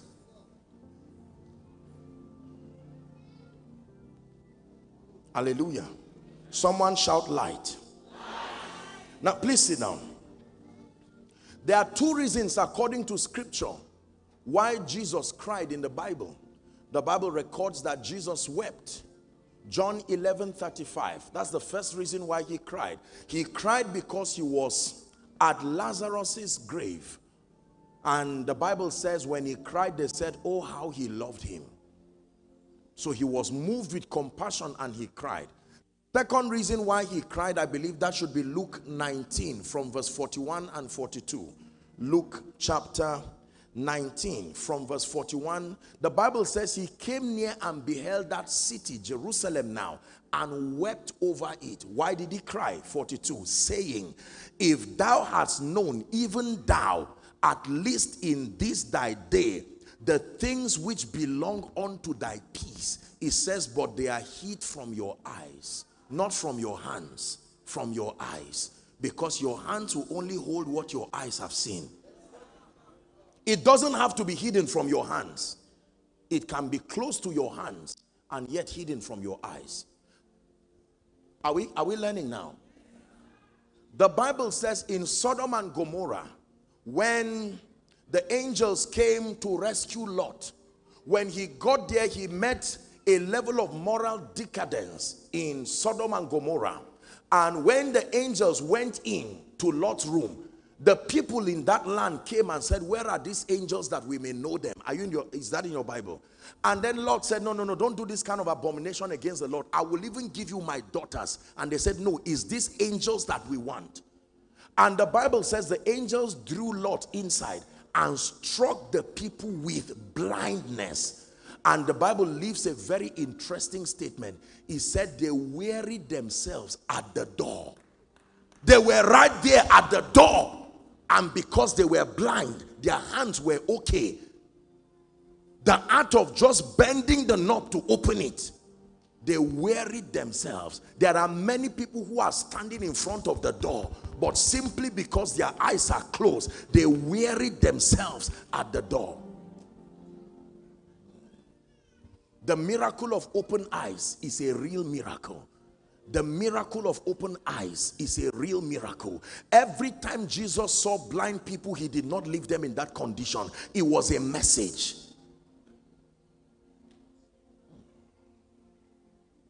Many believers, I submit to you, are very blind spiritually and are not interested in learning the ways of God, but they are interested in the results that follow his ways. You see, the way it works is you have to know the ways of God to experience his glory. If you cannot experience, if you don't know his ways, you cannot know his glory. Exodus 33, the first request that Moses made was in verse 15. It says, Lord, show me your way. Show me your way. Show me your way. Did I get that right? Exodus, show me your way. And then you back up to verse 18. That will be Exodus what now? And it says, show me your glory. So it was his way first, and then his glory. Show me your way, and then show me your glory. Thank you. Verse 13 now. It says, show me thy way. Is that true? So he first asked of his way. Now go to verse 18, 5 verses later. And he now pleaded and said, show me your glory. So if you do not know his ways, you cannot know his glory. Many believers desire the glory of God, but they do not want to learn the ways of God. I wrote down here, in this kingdom, dominion in any area is based on sufficient knowledge, not just knowledge. Let's read it together if you can see it projected. Can we read together? 1, 2, read. If any man think that he knoweth anything, it says he knoweth nothing yet as he ought to know. I will always give this example. Please look at me, everybody. For a student in school who scores 10% over 100, a student who scores 20%, a student who scores 30%, and a student who scores 35%, who was the highest? Who passed in a grade system of A to F? Are you seeing that now? If you are to give an award based on who was the highest, the one who got 35 will come to receive the award as the highest. But if you are to qualify them based on who scored F or D or E or C, all of them failed. That means the one who scored 0, the one who didn't write the exam, and the one who passed small will all stand in the same category. It is dangerous to know little, because you will receive the same recompense with the person who is not even serious. This is the challenge with many believers. Something small about finances, something small about prayer, something small about the Holy Ghost, something small about speed, something small about victory. And you find out that our results become the same as the person who is absolutely not interested in the things of God. And we say, Lord, this is unfair, but at least I go to church. Do not forget my analogy. 35 over 100 based on the grade system is the same. Could that be why many believers don't seem to rise? To the point where people can look at you and say, at least me, I'm sure I'm not serious with God. But you who looks like you are serious, why are our results the same? In the name of Jesus, the kind of light that fires from heaven through his word to you, it will produce a clear difference between you and anyone who is not serious with God. Please sit down. Sufficient knowledge. Sufficient, not enough.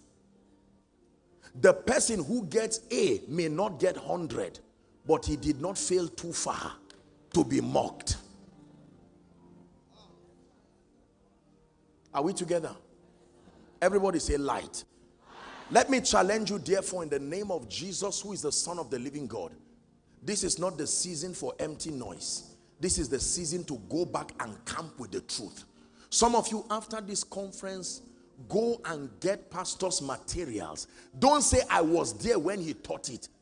Has the result justified your being there that day? Camp with it. Lord, this finance thing, I am tired. You are lifting my prophet. You are honoring him, giving him a voice. I can't be here sitting saying amen every Sunday and this thing is not changing. And you go and camp with it. The Bible says, through desire, Proverbs 18:1, a man having separated him. You see, you don't hear these kinds of testimonies again, where people will tell you, I took a 3 days retreat in prayer and fasting, locking myself with the word. Father, let light come from heaven. There has to be a way. Why is this thing not moving? Can I tell you, the only person who receives an answer is the one who can ask a question. An answer is a harvest. The seed is a question.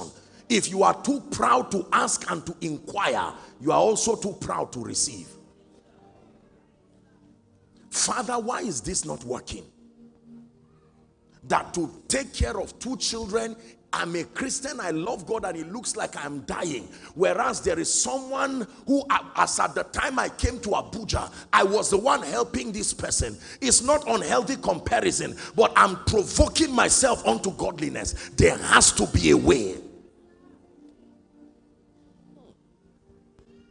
The Bible says in Jeremiah, has God helped somebody tonight?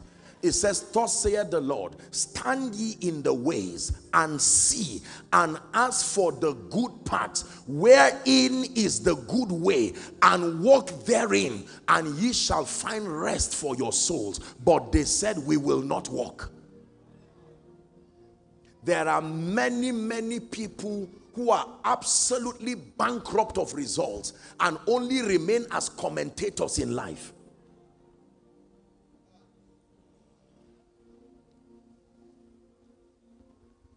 I have never seen, I may be wrong, but I've never seen fan wins. They are the ones who lift the trophy. And when they are converting it to cash, I'm not aware that they call anybody anywhere and say, because you were in the stadium, come and share. Stop being a fan and challenge yourself. And this fan mentality that I'm just around good things, but I never partake of it. I was there when he testified. I was there when they prophesied. I was there. I saw the person fall down. I saw the person cry. I was there 10 years ago. I still remember. A fan mentality. You must challenge yourself. Lord, if it will happen, I will be part of it. In the name of Jesus Christ. Someone shout light. Please, in 1 minute, I'd like you to lay your hands on your head and declare, open up for light. I speak to my destiny. I've encompassed this mountain long enough. Open up. Someone, you are prophesying in the name of Jesus. I am a man of God, but I am tired of this level of ministry. Lord, stretch me to a higher level by the power of light. Bring exactitude to my results, exactitude and mastery to my spiritual experience. In the name of Jesus. Please sit down. So the first non-negotiable requirement, if your life must be extraordinary and if you must host and manifest superior dimensions of the glory of God, is light. Access to knowledge. You must know what is there. This kingdom is knowledge dependent. Number two. Now pay attention to this one. The second key is the knowledge of the conditions required to activate the promises of God. The knowledge of the conditions required to activate the promises of God. It is one thing to know what God has said, and respectfully speaking, you can die there with sufficient knowledge that God said it. Knowing that God said it does not make it happen. You must know what conditions have been connected to that promise. I submit to you in the name of Jesus Christ that this is where many believers, including church people, have missed it. We are full of the knowledge of what God has said, but most people do not contend to move further to know the conditions that are connected. Deuteronomy chapter 28, please, from verse 1 and 2. Deuteronomy 28 from verse 1 and 2. It shall come to pass, the Bible says, if thou shalt hearken diligently unto the voice of the Lord thy God, to do what? To observe and to do all his commandments, which I command thee this day. It says that the Lord thy God will set thee on high above all the nations of the earth. Verse 2. And all these blessings, shall come on thee and overtake thee, if knowing the blessings will not make them happen, reciting them may not make them happen. Listen, most believers know what God has said, but they do not know what it takes the demands, the conditions connected to it. I know it is my destiny in Christ to rise, but what condition was connected to that? I know it is in my destiny to prosper, but what condition is connected to that? Hallelujah. Isaiah chapter 1 from verse 19 and 20.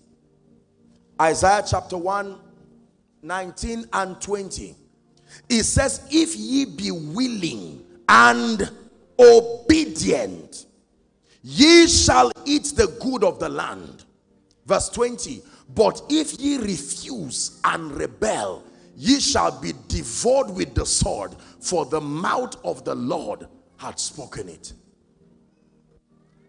Apostle, there is good in that land, just like Pastor was sharing.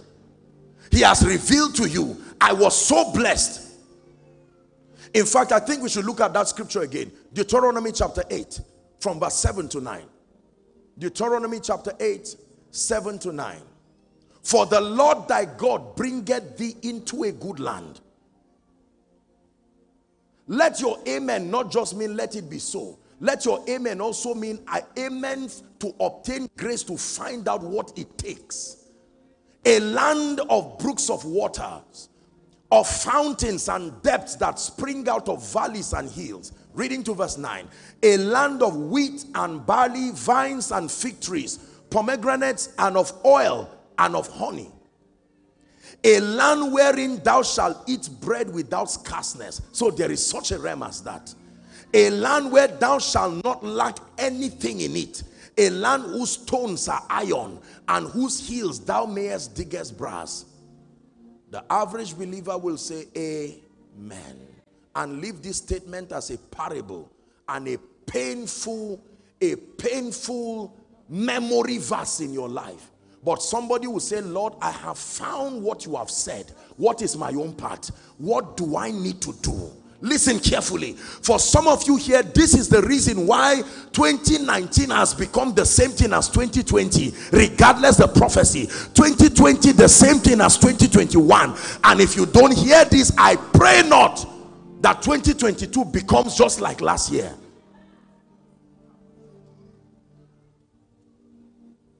The demands. What does it take? What does it take, oh God, to be the head and not the tail? What does it take, oh God, to become a voice? What does it take, oh God, to command the attention of heaven?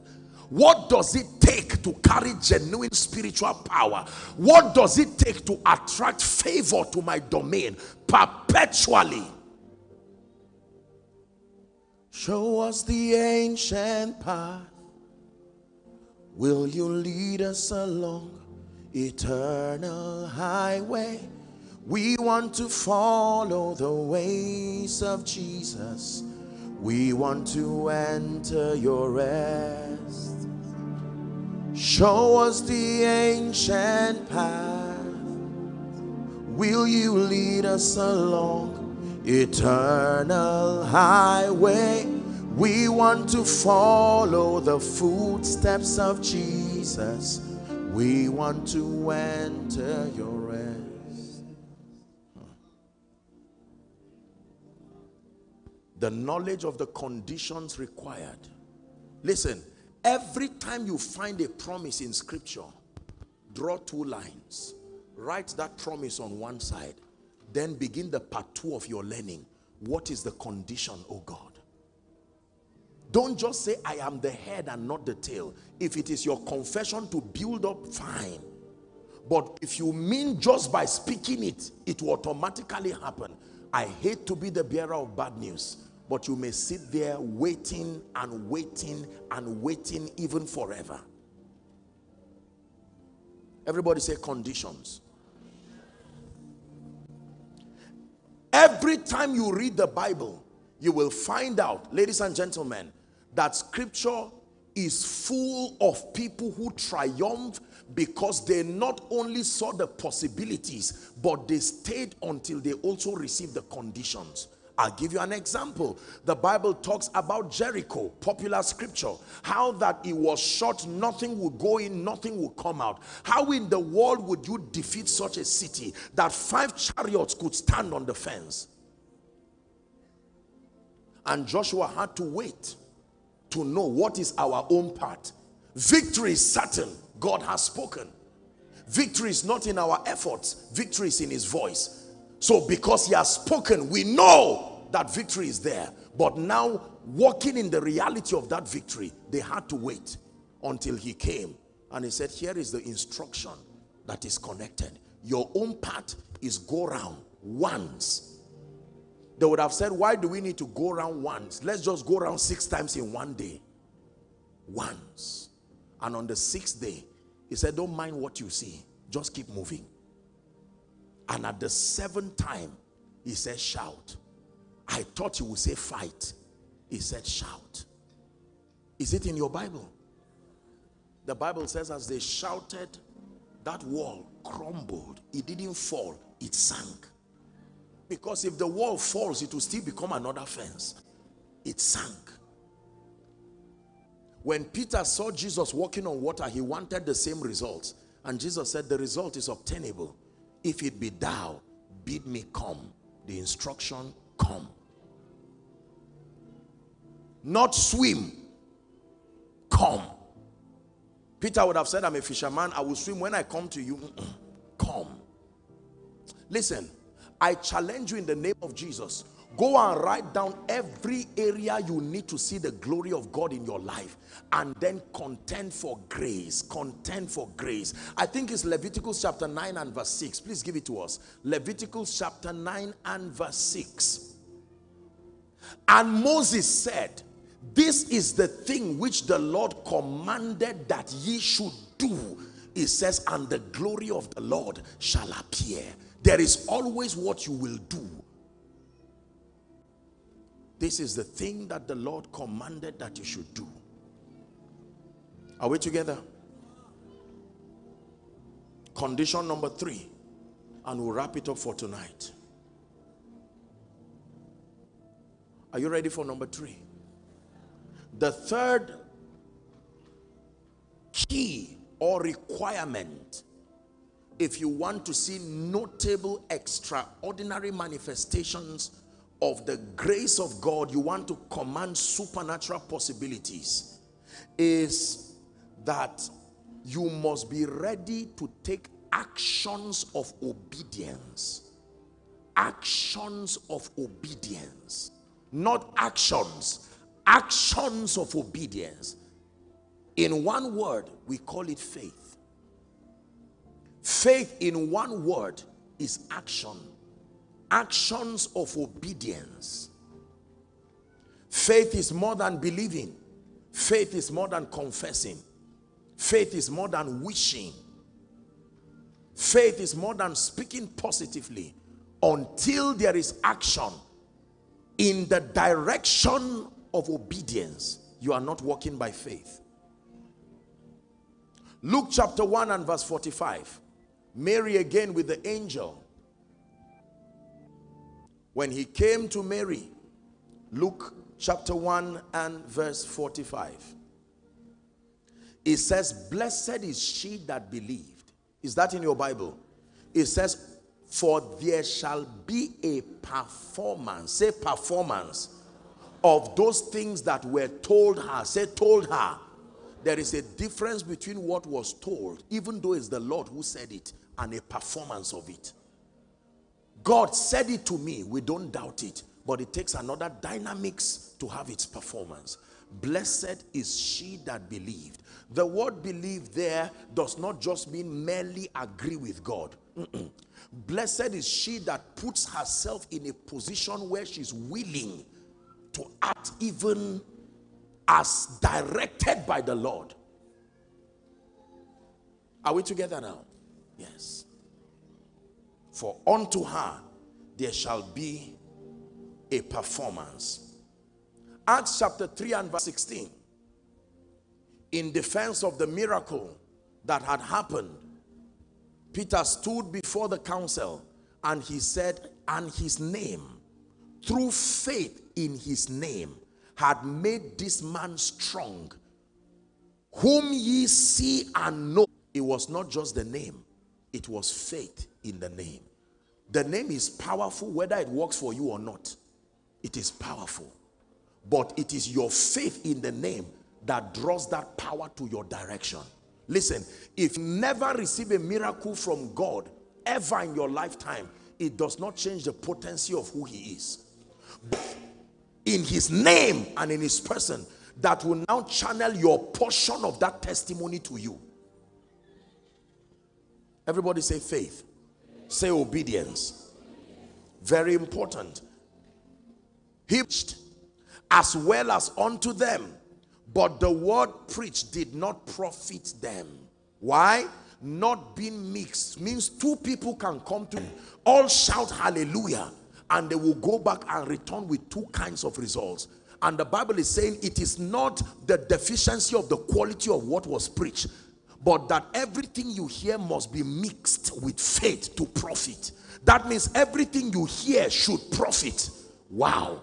Whatever profits can also bring losses, depending on what you mixed with or otherwise. The word they heard did not profit them, not being mixed with faith in them that heard it.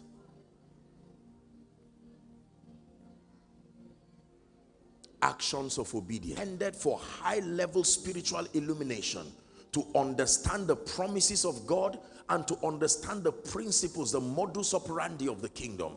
And then there are those who have paid the price to learn. They are aware. They are not in ignorance, but they have not yet found the place of personal responsibility, working in partnership with God to manifest supernatural possibilities. I know people who are excellent teachers, but they are far from proof producers. It is dangerous to know what should be, and yet your life cannot capture it. You will be more frustrated than the person who is in ignorance. Because for you, the problem is not ignorance. The problem is lack of completion. You have not completed that equation. The conditions. And then number 3, obedience. You must obtain grace to obey. You must obtain grace to obey. I give you an instance. There are many greedy and stingy believers who are wondering why they are poor. Why should you wonder why you are poor? Hallelujah. It's like not taking your bath for 1 week and you are surprised that your body is smelling. Why should you be surprised? Are we together now? It's like not eating for 3 days and being surprised that you are hungry. Or it's like eating, overfeeding, and being surprised that you are too full. No. Some things naturally lead to certain consequences. And there are those, for instance, who give, but they are not diligent. They have not found out the other principles that are connected for lasting wealth. So they give, and by the integrity of God's word, testimonies come, but it vanishes because they have not learned how to replenish. Being fruitful is a level until you know how to reap. This already is a revelation for someone. You see, let me tell you this. Half truth can destroy. Sometimes it can cause a greater catastrophe than even error or ignorance. Half truth, one of Satan's most effective weapons. Once he finds out you are so passionate about God, he can no longer bring error, so he will bring half-truth. Truth that is not complete. Are we together?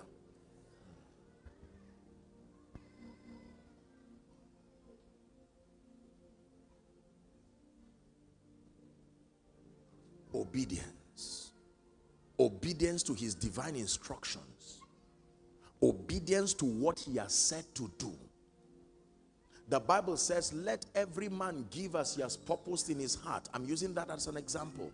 Not grudgingly, nor of necessity, for God loves a cheerful giver. For instance, there are those who do not even see the first level of wealth and prosperity. You know why? You are earning 500,000 and 1 million. I don't mean to challenge you, but I have to tell you the truth. You come to church, when it's offering time or giving time, you check your wallet, you bring out 500, you push it back. You bring out 200, you push it back. You bring out 100 naira, the new one, you push it back. Then you bring out the old one and just drop it quickly. And immediately after service, you are going straight to a restaurant. You will burn 20,000 at a moment. And God is watching. He's watching because where your treasure is, that is where your heart is also. Listen, I know that people have abused these things, but I have to teach you the truth.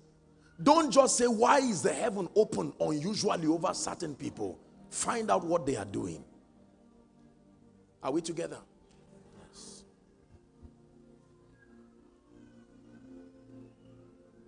There are people who are praying and holding on to the horns of the altar, designing their future in the place of prayer, and there are others wishing and hoping, and then they look and say life is not fair. Why are things just happening for this man of God and doors opening? Do you know the times that are invested in prayer, commanding your morning, redesigning things by the power of the Spirit is a risk to enter a day you did not command? No. God makes the day, but you rearrange it by faith to line up with what he said that day should be. Don't assume that just because he made the day, it will be nice. Do you not read that while men slept, Satan will also come and plant something that was not planted by the original farmer? So he planted favor and peace and lifting and speed. But because you were asleep, Satan came quickly and planted other things. He spake a parable to the end that men ought always to pray and not to faint. Hallelujah. Principles of favor, for instance.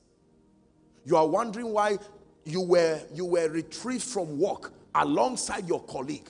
In 2 weeks, he's gotten another job. And within that 2 weeks, he was even richer and more comfortable because you have not learned the dynamics of living in the kingdom. For you, the only thing you believe that controls greatness is money. And this person has placed value on relationships. So when there is no job, the relationship can be his stream of income, supplementing him before another comes. Please damage ignorance from your life. Fight it like you fight Satan. Obedience. Like I said earlier on, let me say it again as we seek to conclude. No amount of prayer, please listen to me, beloved people of God. No amount of fasting, no amount of spiritual activity will ever replace or substitute obedience. You can't fast as a replacement for obedience. You can't pray as a replacement for actions of obedience, except if the prayer itself is the instruction desired. Are we together? Oh God, you have commanded that I give. You spoke to me that the seed that will bring me to the next level is this. But Lord, I'm not interested in sowing. But can I pray for 5 hours to replace that? No, sir. No, sir. No, sir. Good master, what must I do to be saved? Most people do not inquire of the Lord again. What is the action step that represents the bridge between this level and the next? I sat down when I heard pastor say that he came into this city with 20 naira. Even those who came with 1 million are still suffering. They can't tell where it went to. It's risky to walk alone. What made a man who came into a city with 20 naira? Now look what God is doing in and through his life. He's lucky, you will say. The commentator's ignorance. Until you find out the forces that were engaged with understanding. The times of prayer. Listen, when you listen to the stories of people, don't find what to laugh about. Find the points of action, the points of obedience. What connected pain to glory?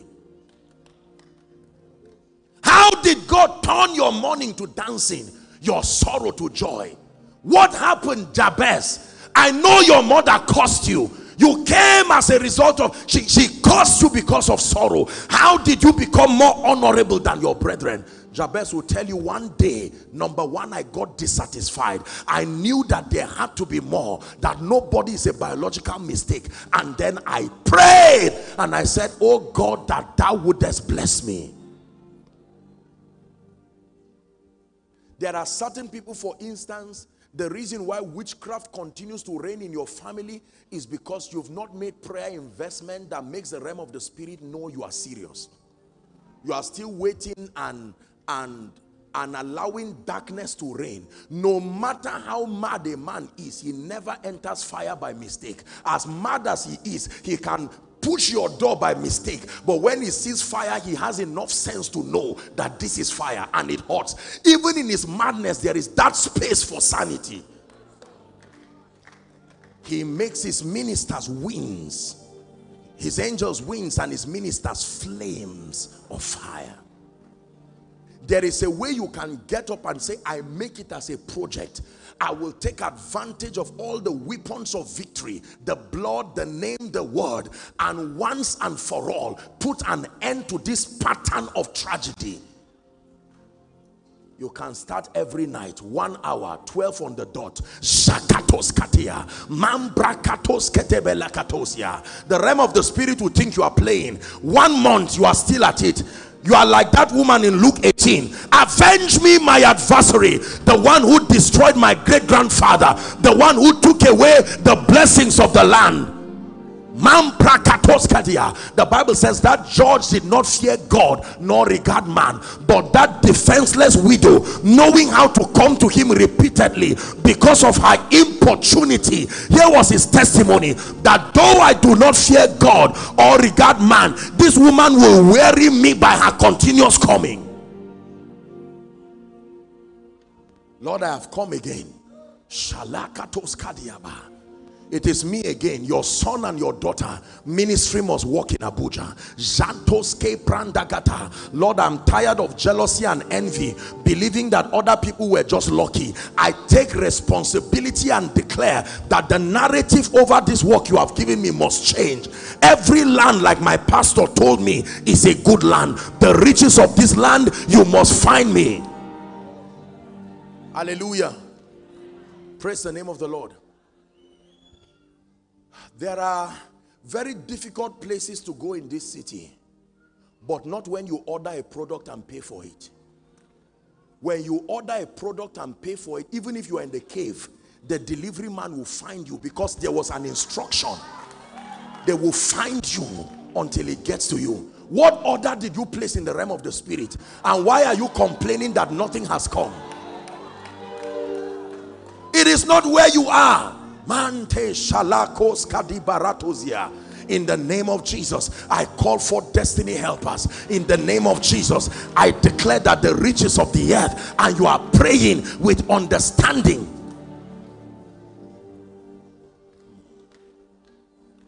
Let me tell you the truth.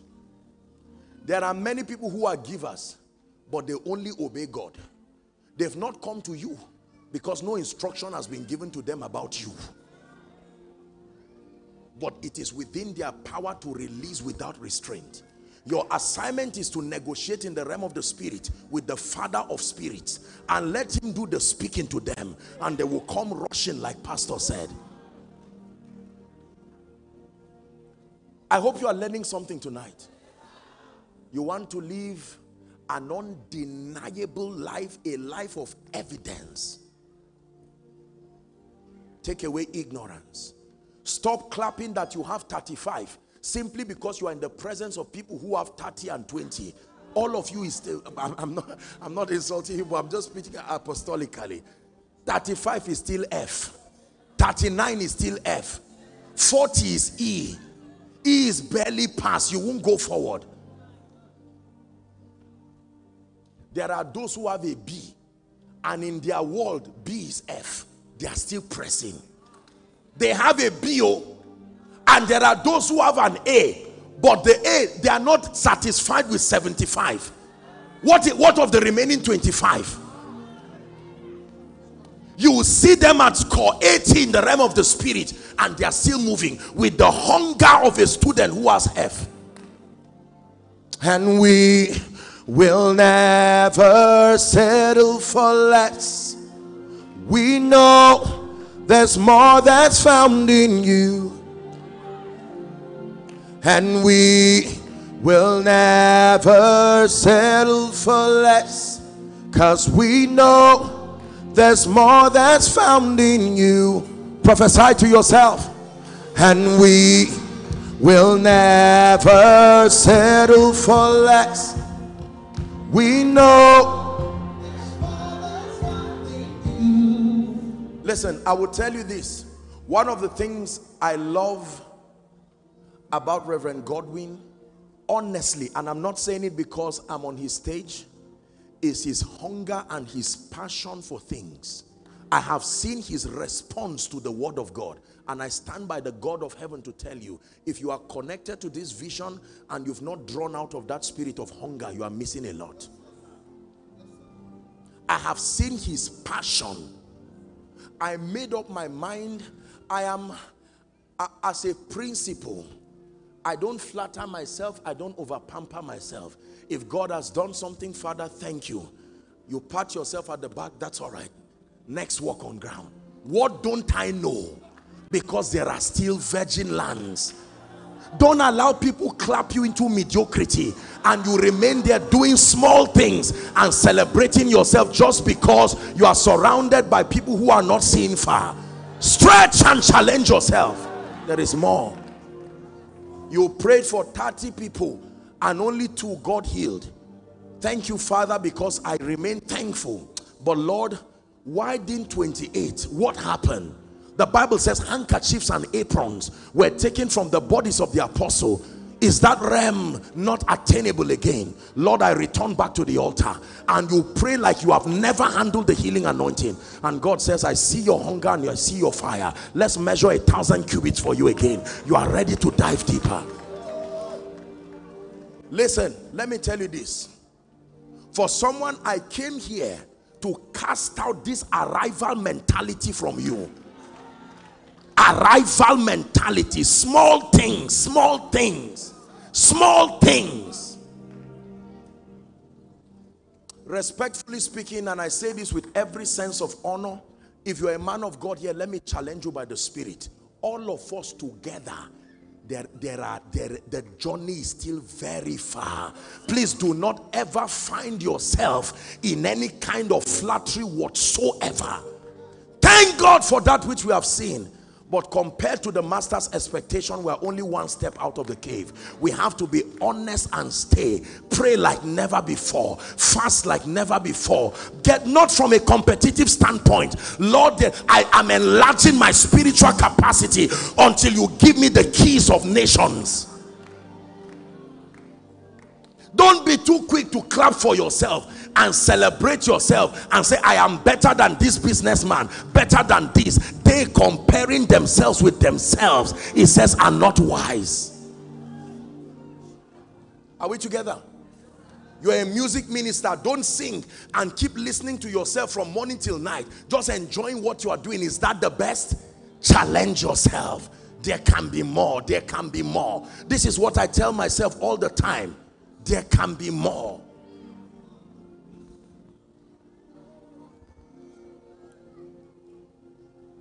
Those who really arrive are those who never intend to arrive. Those who really arrive are those who never intend to arrive. They don't even know when they've crossed the finish line because they are still moving. You mean I'm done? No, this can't be it. Hallelujah. Oh, Apostle, but I'm a billionaire. I just made my first 2 billion. How much have you given the kingdom without it affecting you? If you still can give something and lack sleep, you are not yet wealthy enough. Keep pressing until you can get up and God can give you a list of 20 ministries and you can bless them and still go back secured because you are not broke after giving. You are not yet there. Don't say, I have a house, I have some estates, I have a few cars. Thank God for that. We salute your diligence so far. But the king's business still requires more. Are we together? Oh, man of God, I preached a wonderful message, and you can imagine how many people liked me. How many other people need to hear, need to be changed? Hallelujah. For as long as there is one person close to you who has not experienced the reality and the fullness of the life of God, take it as a challenge and keep pressing. I have prayed for people. I have seen people healed, but sadly I have seen others who are not healed. That becomes my assignment. Thank God for those who were healed. I have prophesied to people and I've watched it turn their lives around, but I've seen a few who are still in waiting. Why is that so? I take responsibility for it and begin to press. Listen, this is the attitude of a winner. Our time is gone, but we're going to take 5 minutes. I don't know how you are going to cry to God. There has to be that holy anger in your spirit. Father, my life is not yet notable. I confess that it is not yet beyond, it's not yet undeniable. There's still doubt as to whether you are the one helping me or not. There is still doubt whether I was genuinely called or not. Lift your voice and pray in 1 minute. Please pray. Someone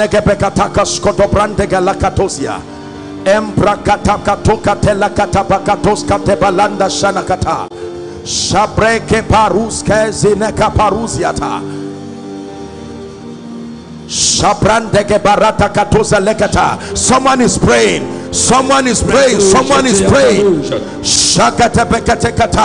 What a life. It's a new season for you, but contend in the place of prayer. Uncommon results, uncommon dimensions. Lord, we step into virgin dimensions in the spirit of grace, of wisdom.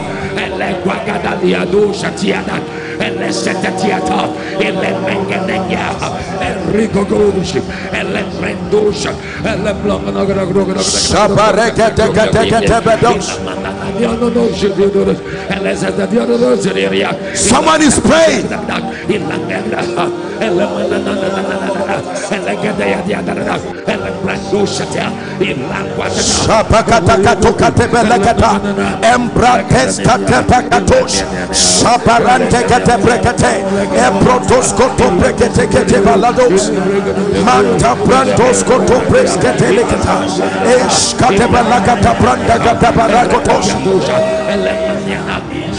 Pray for your ministry. Pray for your family. Pray over the mantle upon your life. Lord, this cannot be it. I stretch, I stretch, I stretch, I stretch, I stretch, I stretch.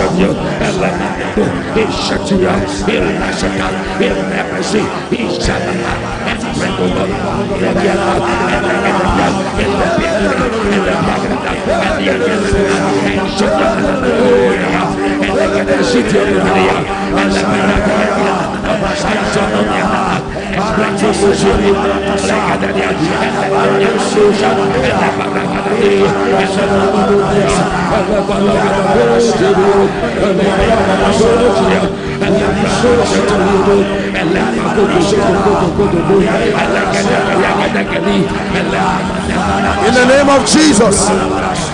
In the name of Jesus. We are still praying. Please don't be distracted. Philippians chapter 3 and verse 13. Philippians 3 and verse 13. Please give it to us. Brethren, I count not myself to have apprehended, but this one thing I do, forgetting the things that are behind, yesterday's trophy, yesterday's result. Lord, I thank you for it. I thank you, but I know there is still more. It says I reach forth to those things which are before. Is someone ready to pray? You are a prophet. Have the nations heard your voice? We are still in confusion even though you are there. Don't say I have arrived. Go ahead and pray. You are an apostle. There are nations that are still in darkness. You are a pastor. You are a teacher. There is still error around. Pray. We all have not arrived. We must pray. Greater grace, oh God. Shakatabatas, Embrekete Bakatos.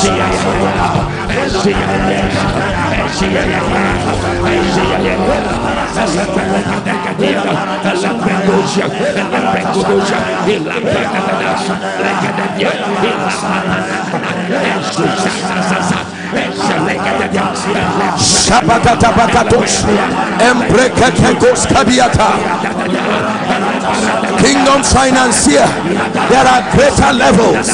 Virgin dimensions. Businessman, there are greater levels. Virgin dimensions.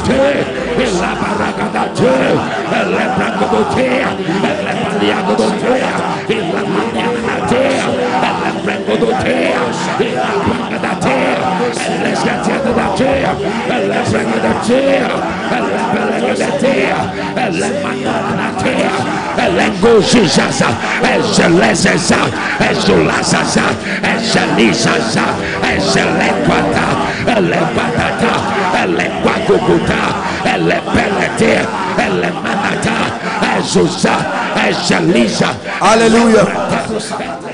Hallelujah. Job chapter 28. We are praying. Please don't be tired. Something is shifting in your life. From verse 7. Take me to the place you are,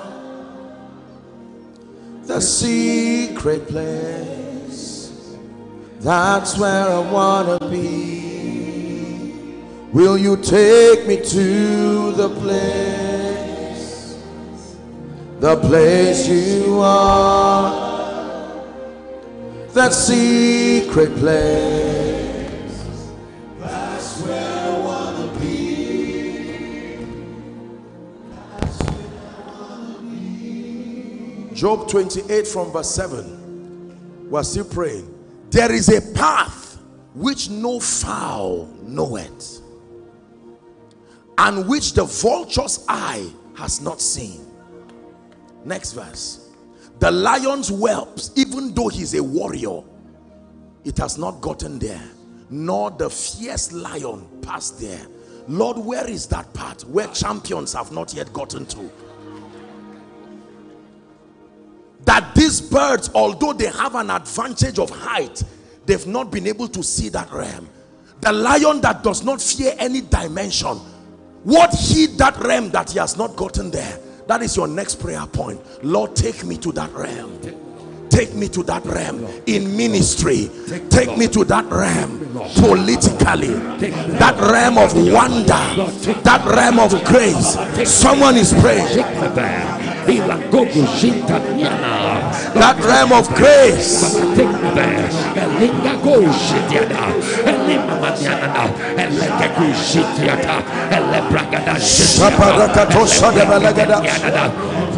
Please pray.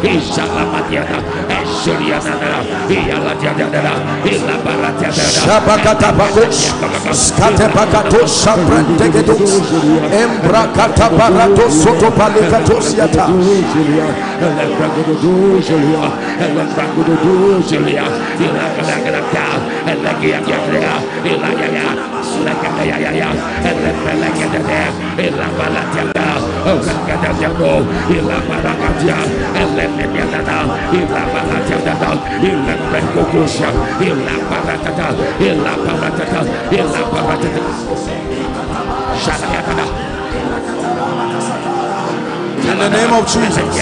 In the name of Jesus. In the name of Jesus. We will rise in your name, Adonai. You reign on high. We will rise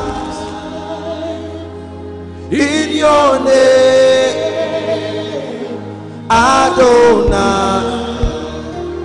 You reign on high. Hallelujah.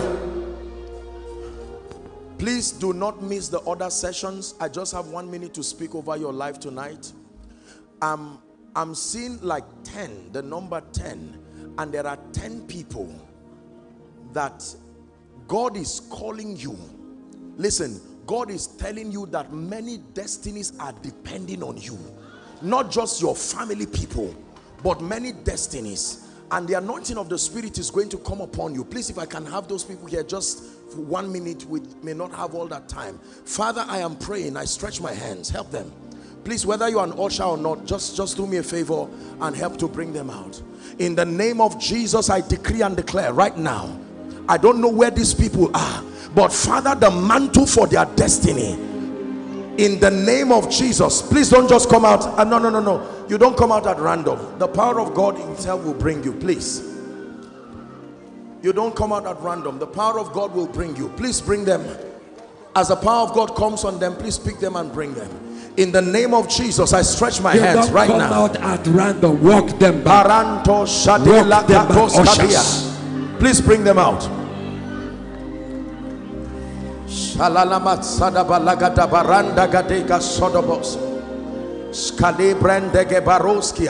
It's a new season. Something is coming upon you.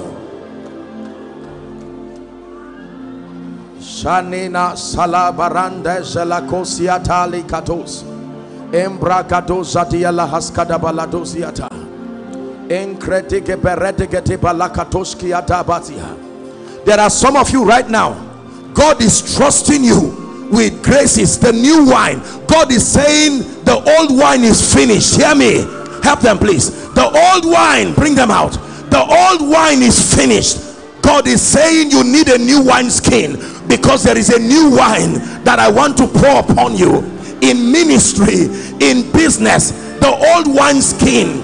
Don't celebrate the glory of yesterday. Yesterday is gone. There is a new wine coming upon you, but you need a new wine skin.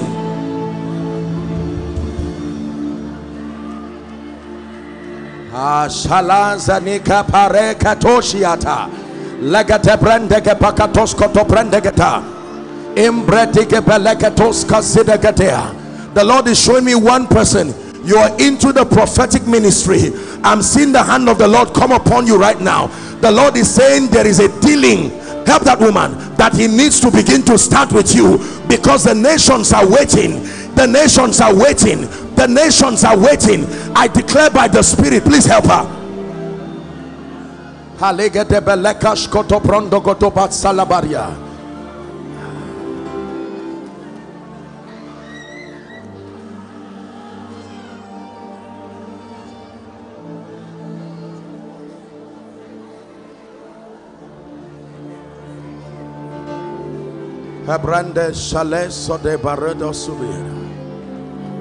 Sir, is this man a man of God? Are you a pastor? What do you do?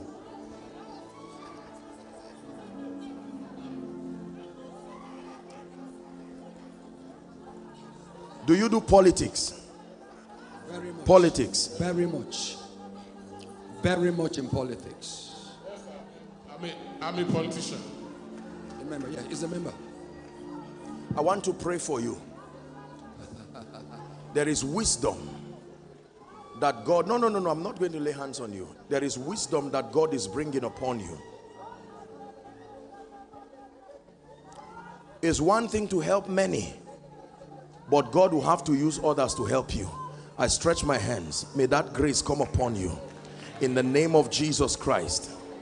That you have helped many, God will use many to help you. I stretch my hands upon you in the name of Jesus Christ. In the name of Jesus Christ. In the name of Jesus Christ. There is a woman, I'm seeing you in a vision. You were backing a baby. The hand of God is coming upon you. You are a deliverer even over your family. In the name of Jesus Christ, who is the Son of the living God, I decree and declare, I don't know where that person is, But may that fire that comes from heaven, please help this man. I declare, may that fire rest upon you now. In the name of Jesus, for you will never be the same. You will never be the same. We're about rounding up. I'm hearing in my spirit restoration. There are people who have lost particularly money.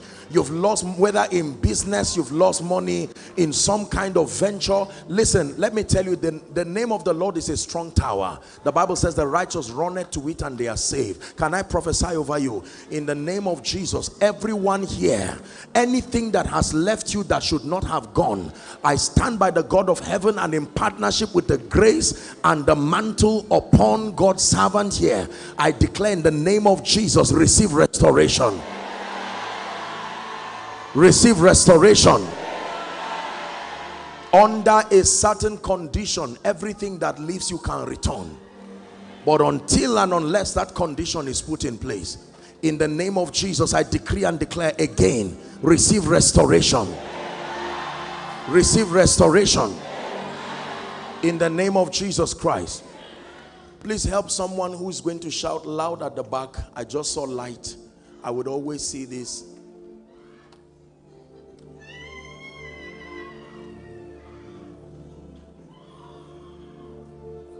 Emmanuel, Emmanuel, Emmanuel, Emmanuel, your name is called Emmanuel, your name is called.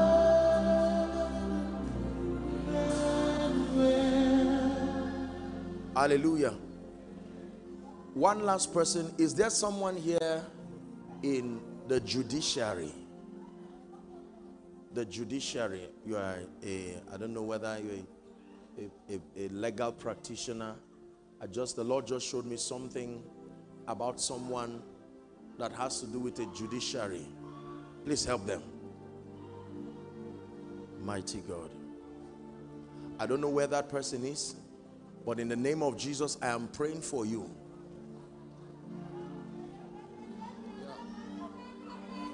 Yeah. Yes.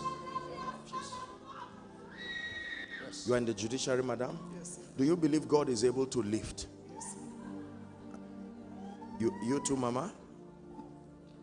Practitioner, legal practitioner. Can I pray for you? Father, I stretch my hands over these precious people here at this assembly and also this man. You are the one who is able to lift men. I decree and declare by this mantle and this grace, in the name of Jesus, who is the Son of the living God, may my God lift you.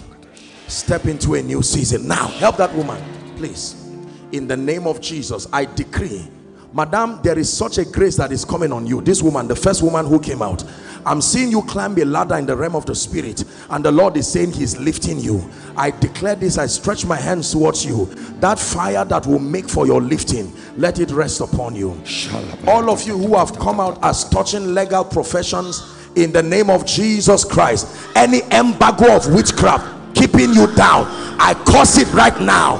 I release you in the name of Jesus Christ. I decree and declare by the power that raised Christ from the dead, go and excel, go and excel, go and excel, go and excel above and beyond divination, above and beyond enchantments.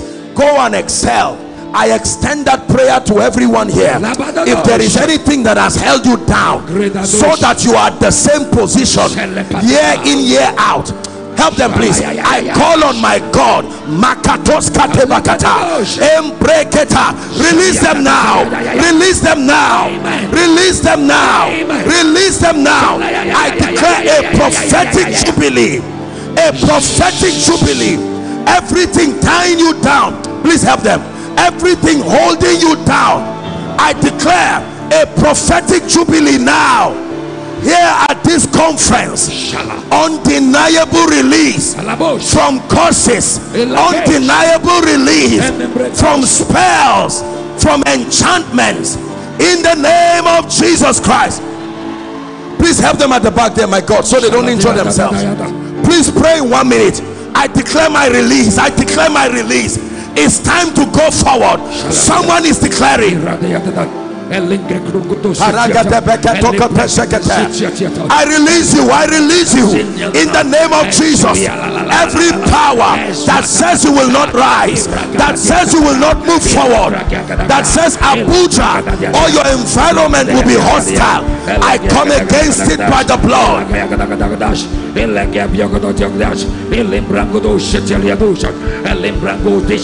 In the name of Jesus.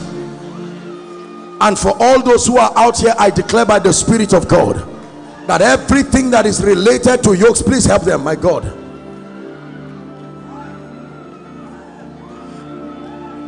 Everything that is not of God, for all those who have come, every yoke, every spell, every enchantment, right now at the count of 3, it lets you go now and forever.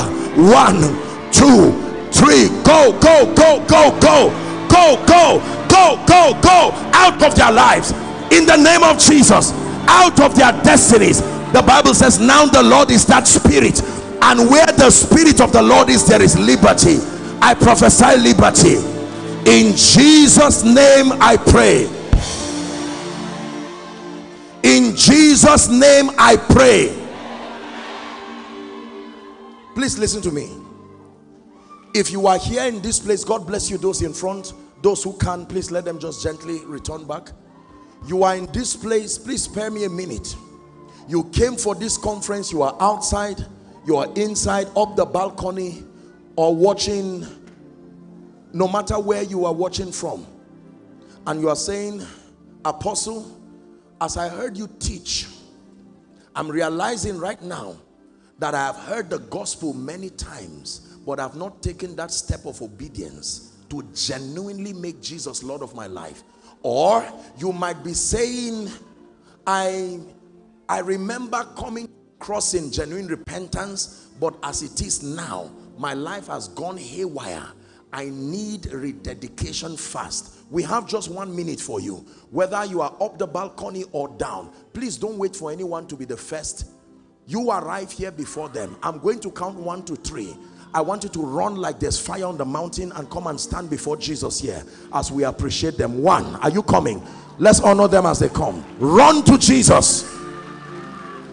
Swallow your pride. Run to Jesus. A new beginning, oh God. Don't enjoy anyone. Please take it easy. Take it easy. Run to Jesus. While you are standing here, don't look at me. Cry before the Lord. Show me mercy, oh God. You look past my sin, my guilt, my shame, and poured your love. You look beyond me, oh. You look beyond me, oh. You look past my sin, my guilt, my shame, and poured your love. You look beyond me, oh. You look beyond me, oh. Keep coming. I'm the one. You have shown mercy.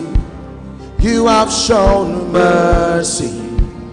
You have shown me mercy.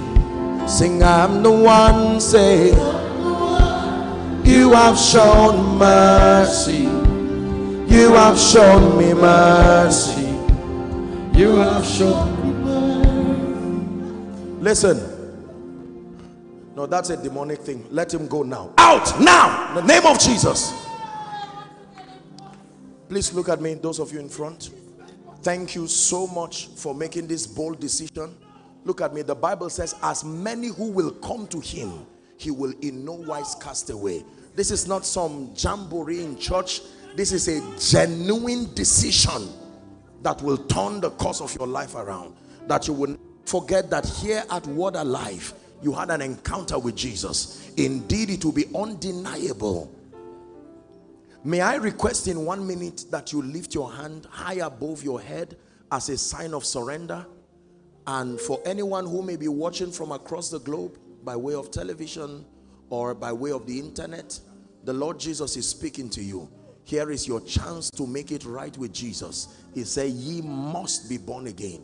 For if our hope is only in this world, the Bible declares that we are all most miserable. Please lift your right hand.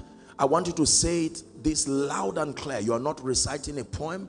This is a confession of faith that will translate to the administration of the life of God in your spirit. Say, Lord Jesus, tonight I have heard your word. I believe with my heart that you died for me. I believe that you rose again for my justification. Right now, I receive you into my heart as my Lord, as my Savior, and as my King. I declare that the power of sin, Satan, hell, and the grave is broken over my life. From tonight and forever, I am a child of God. I am a recipient of eternal life. I go forward ever and backward never. In Jesus' name. Keep your hands lifted. Father, we thank you for these ones. In the name of Jesus, you have brought them by your Spirit.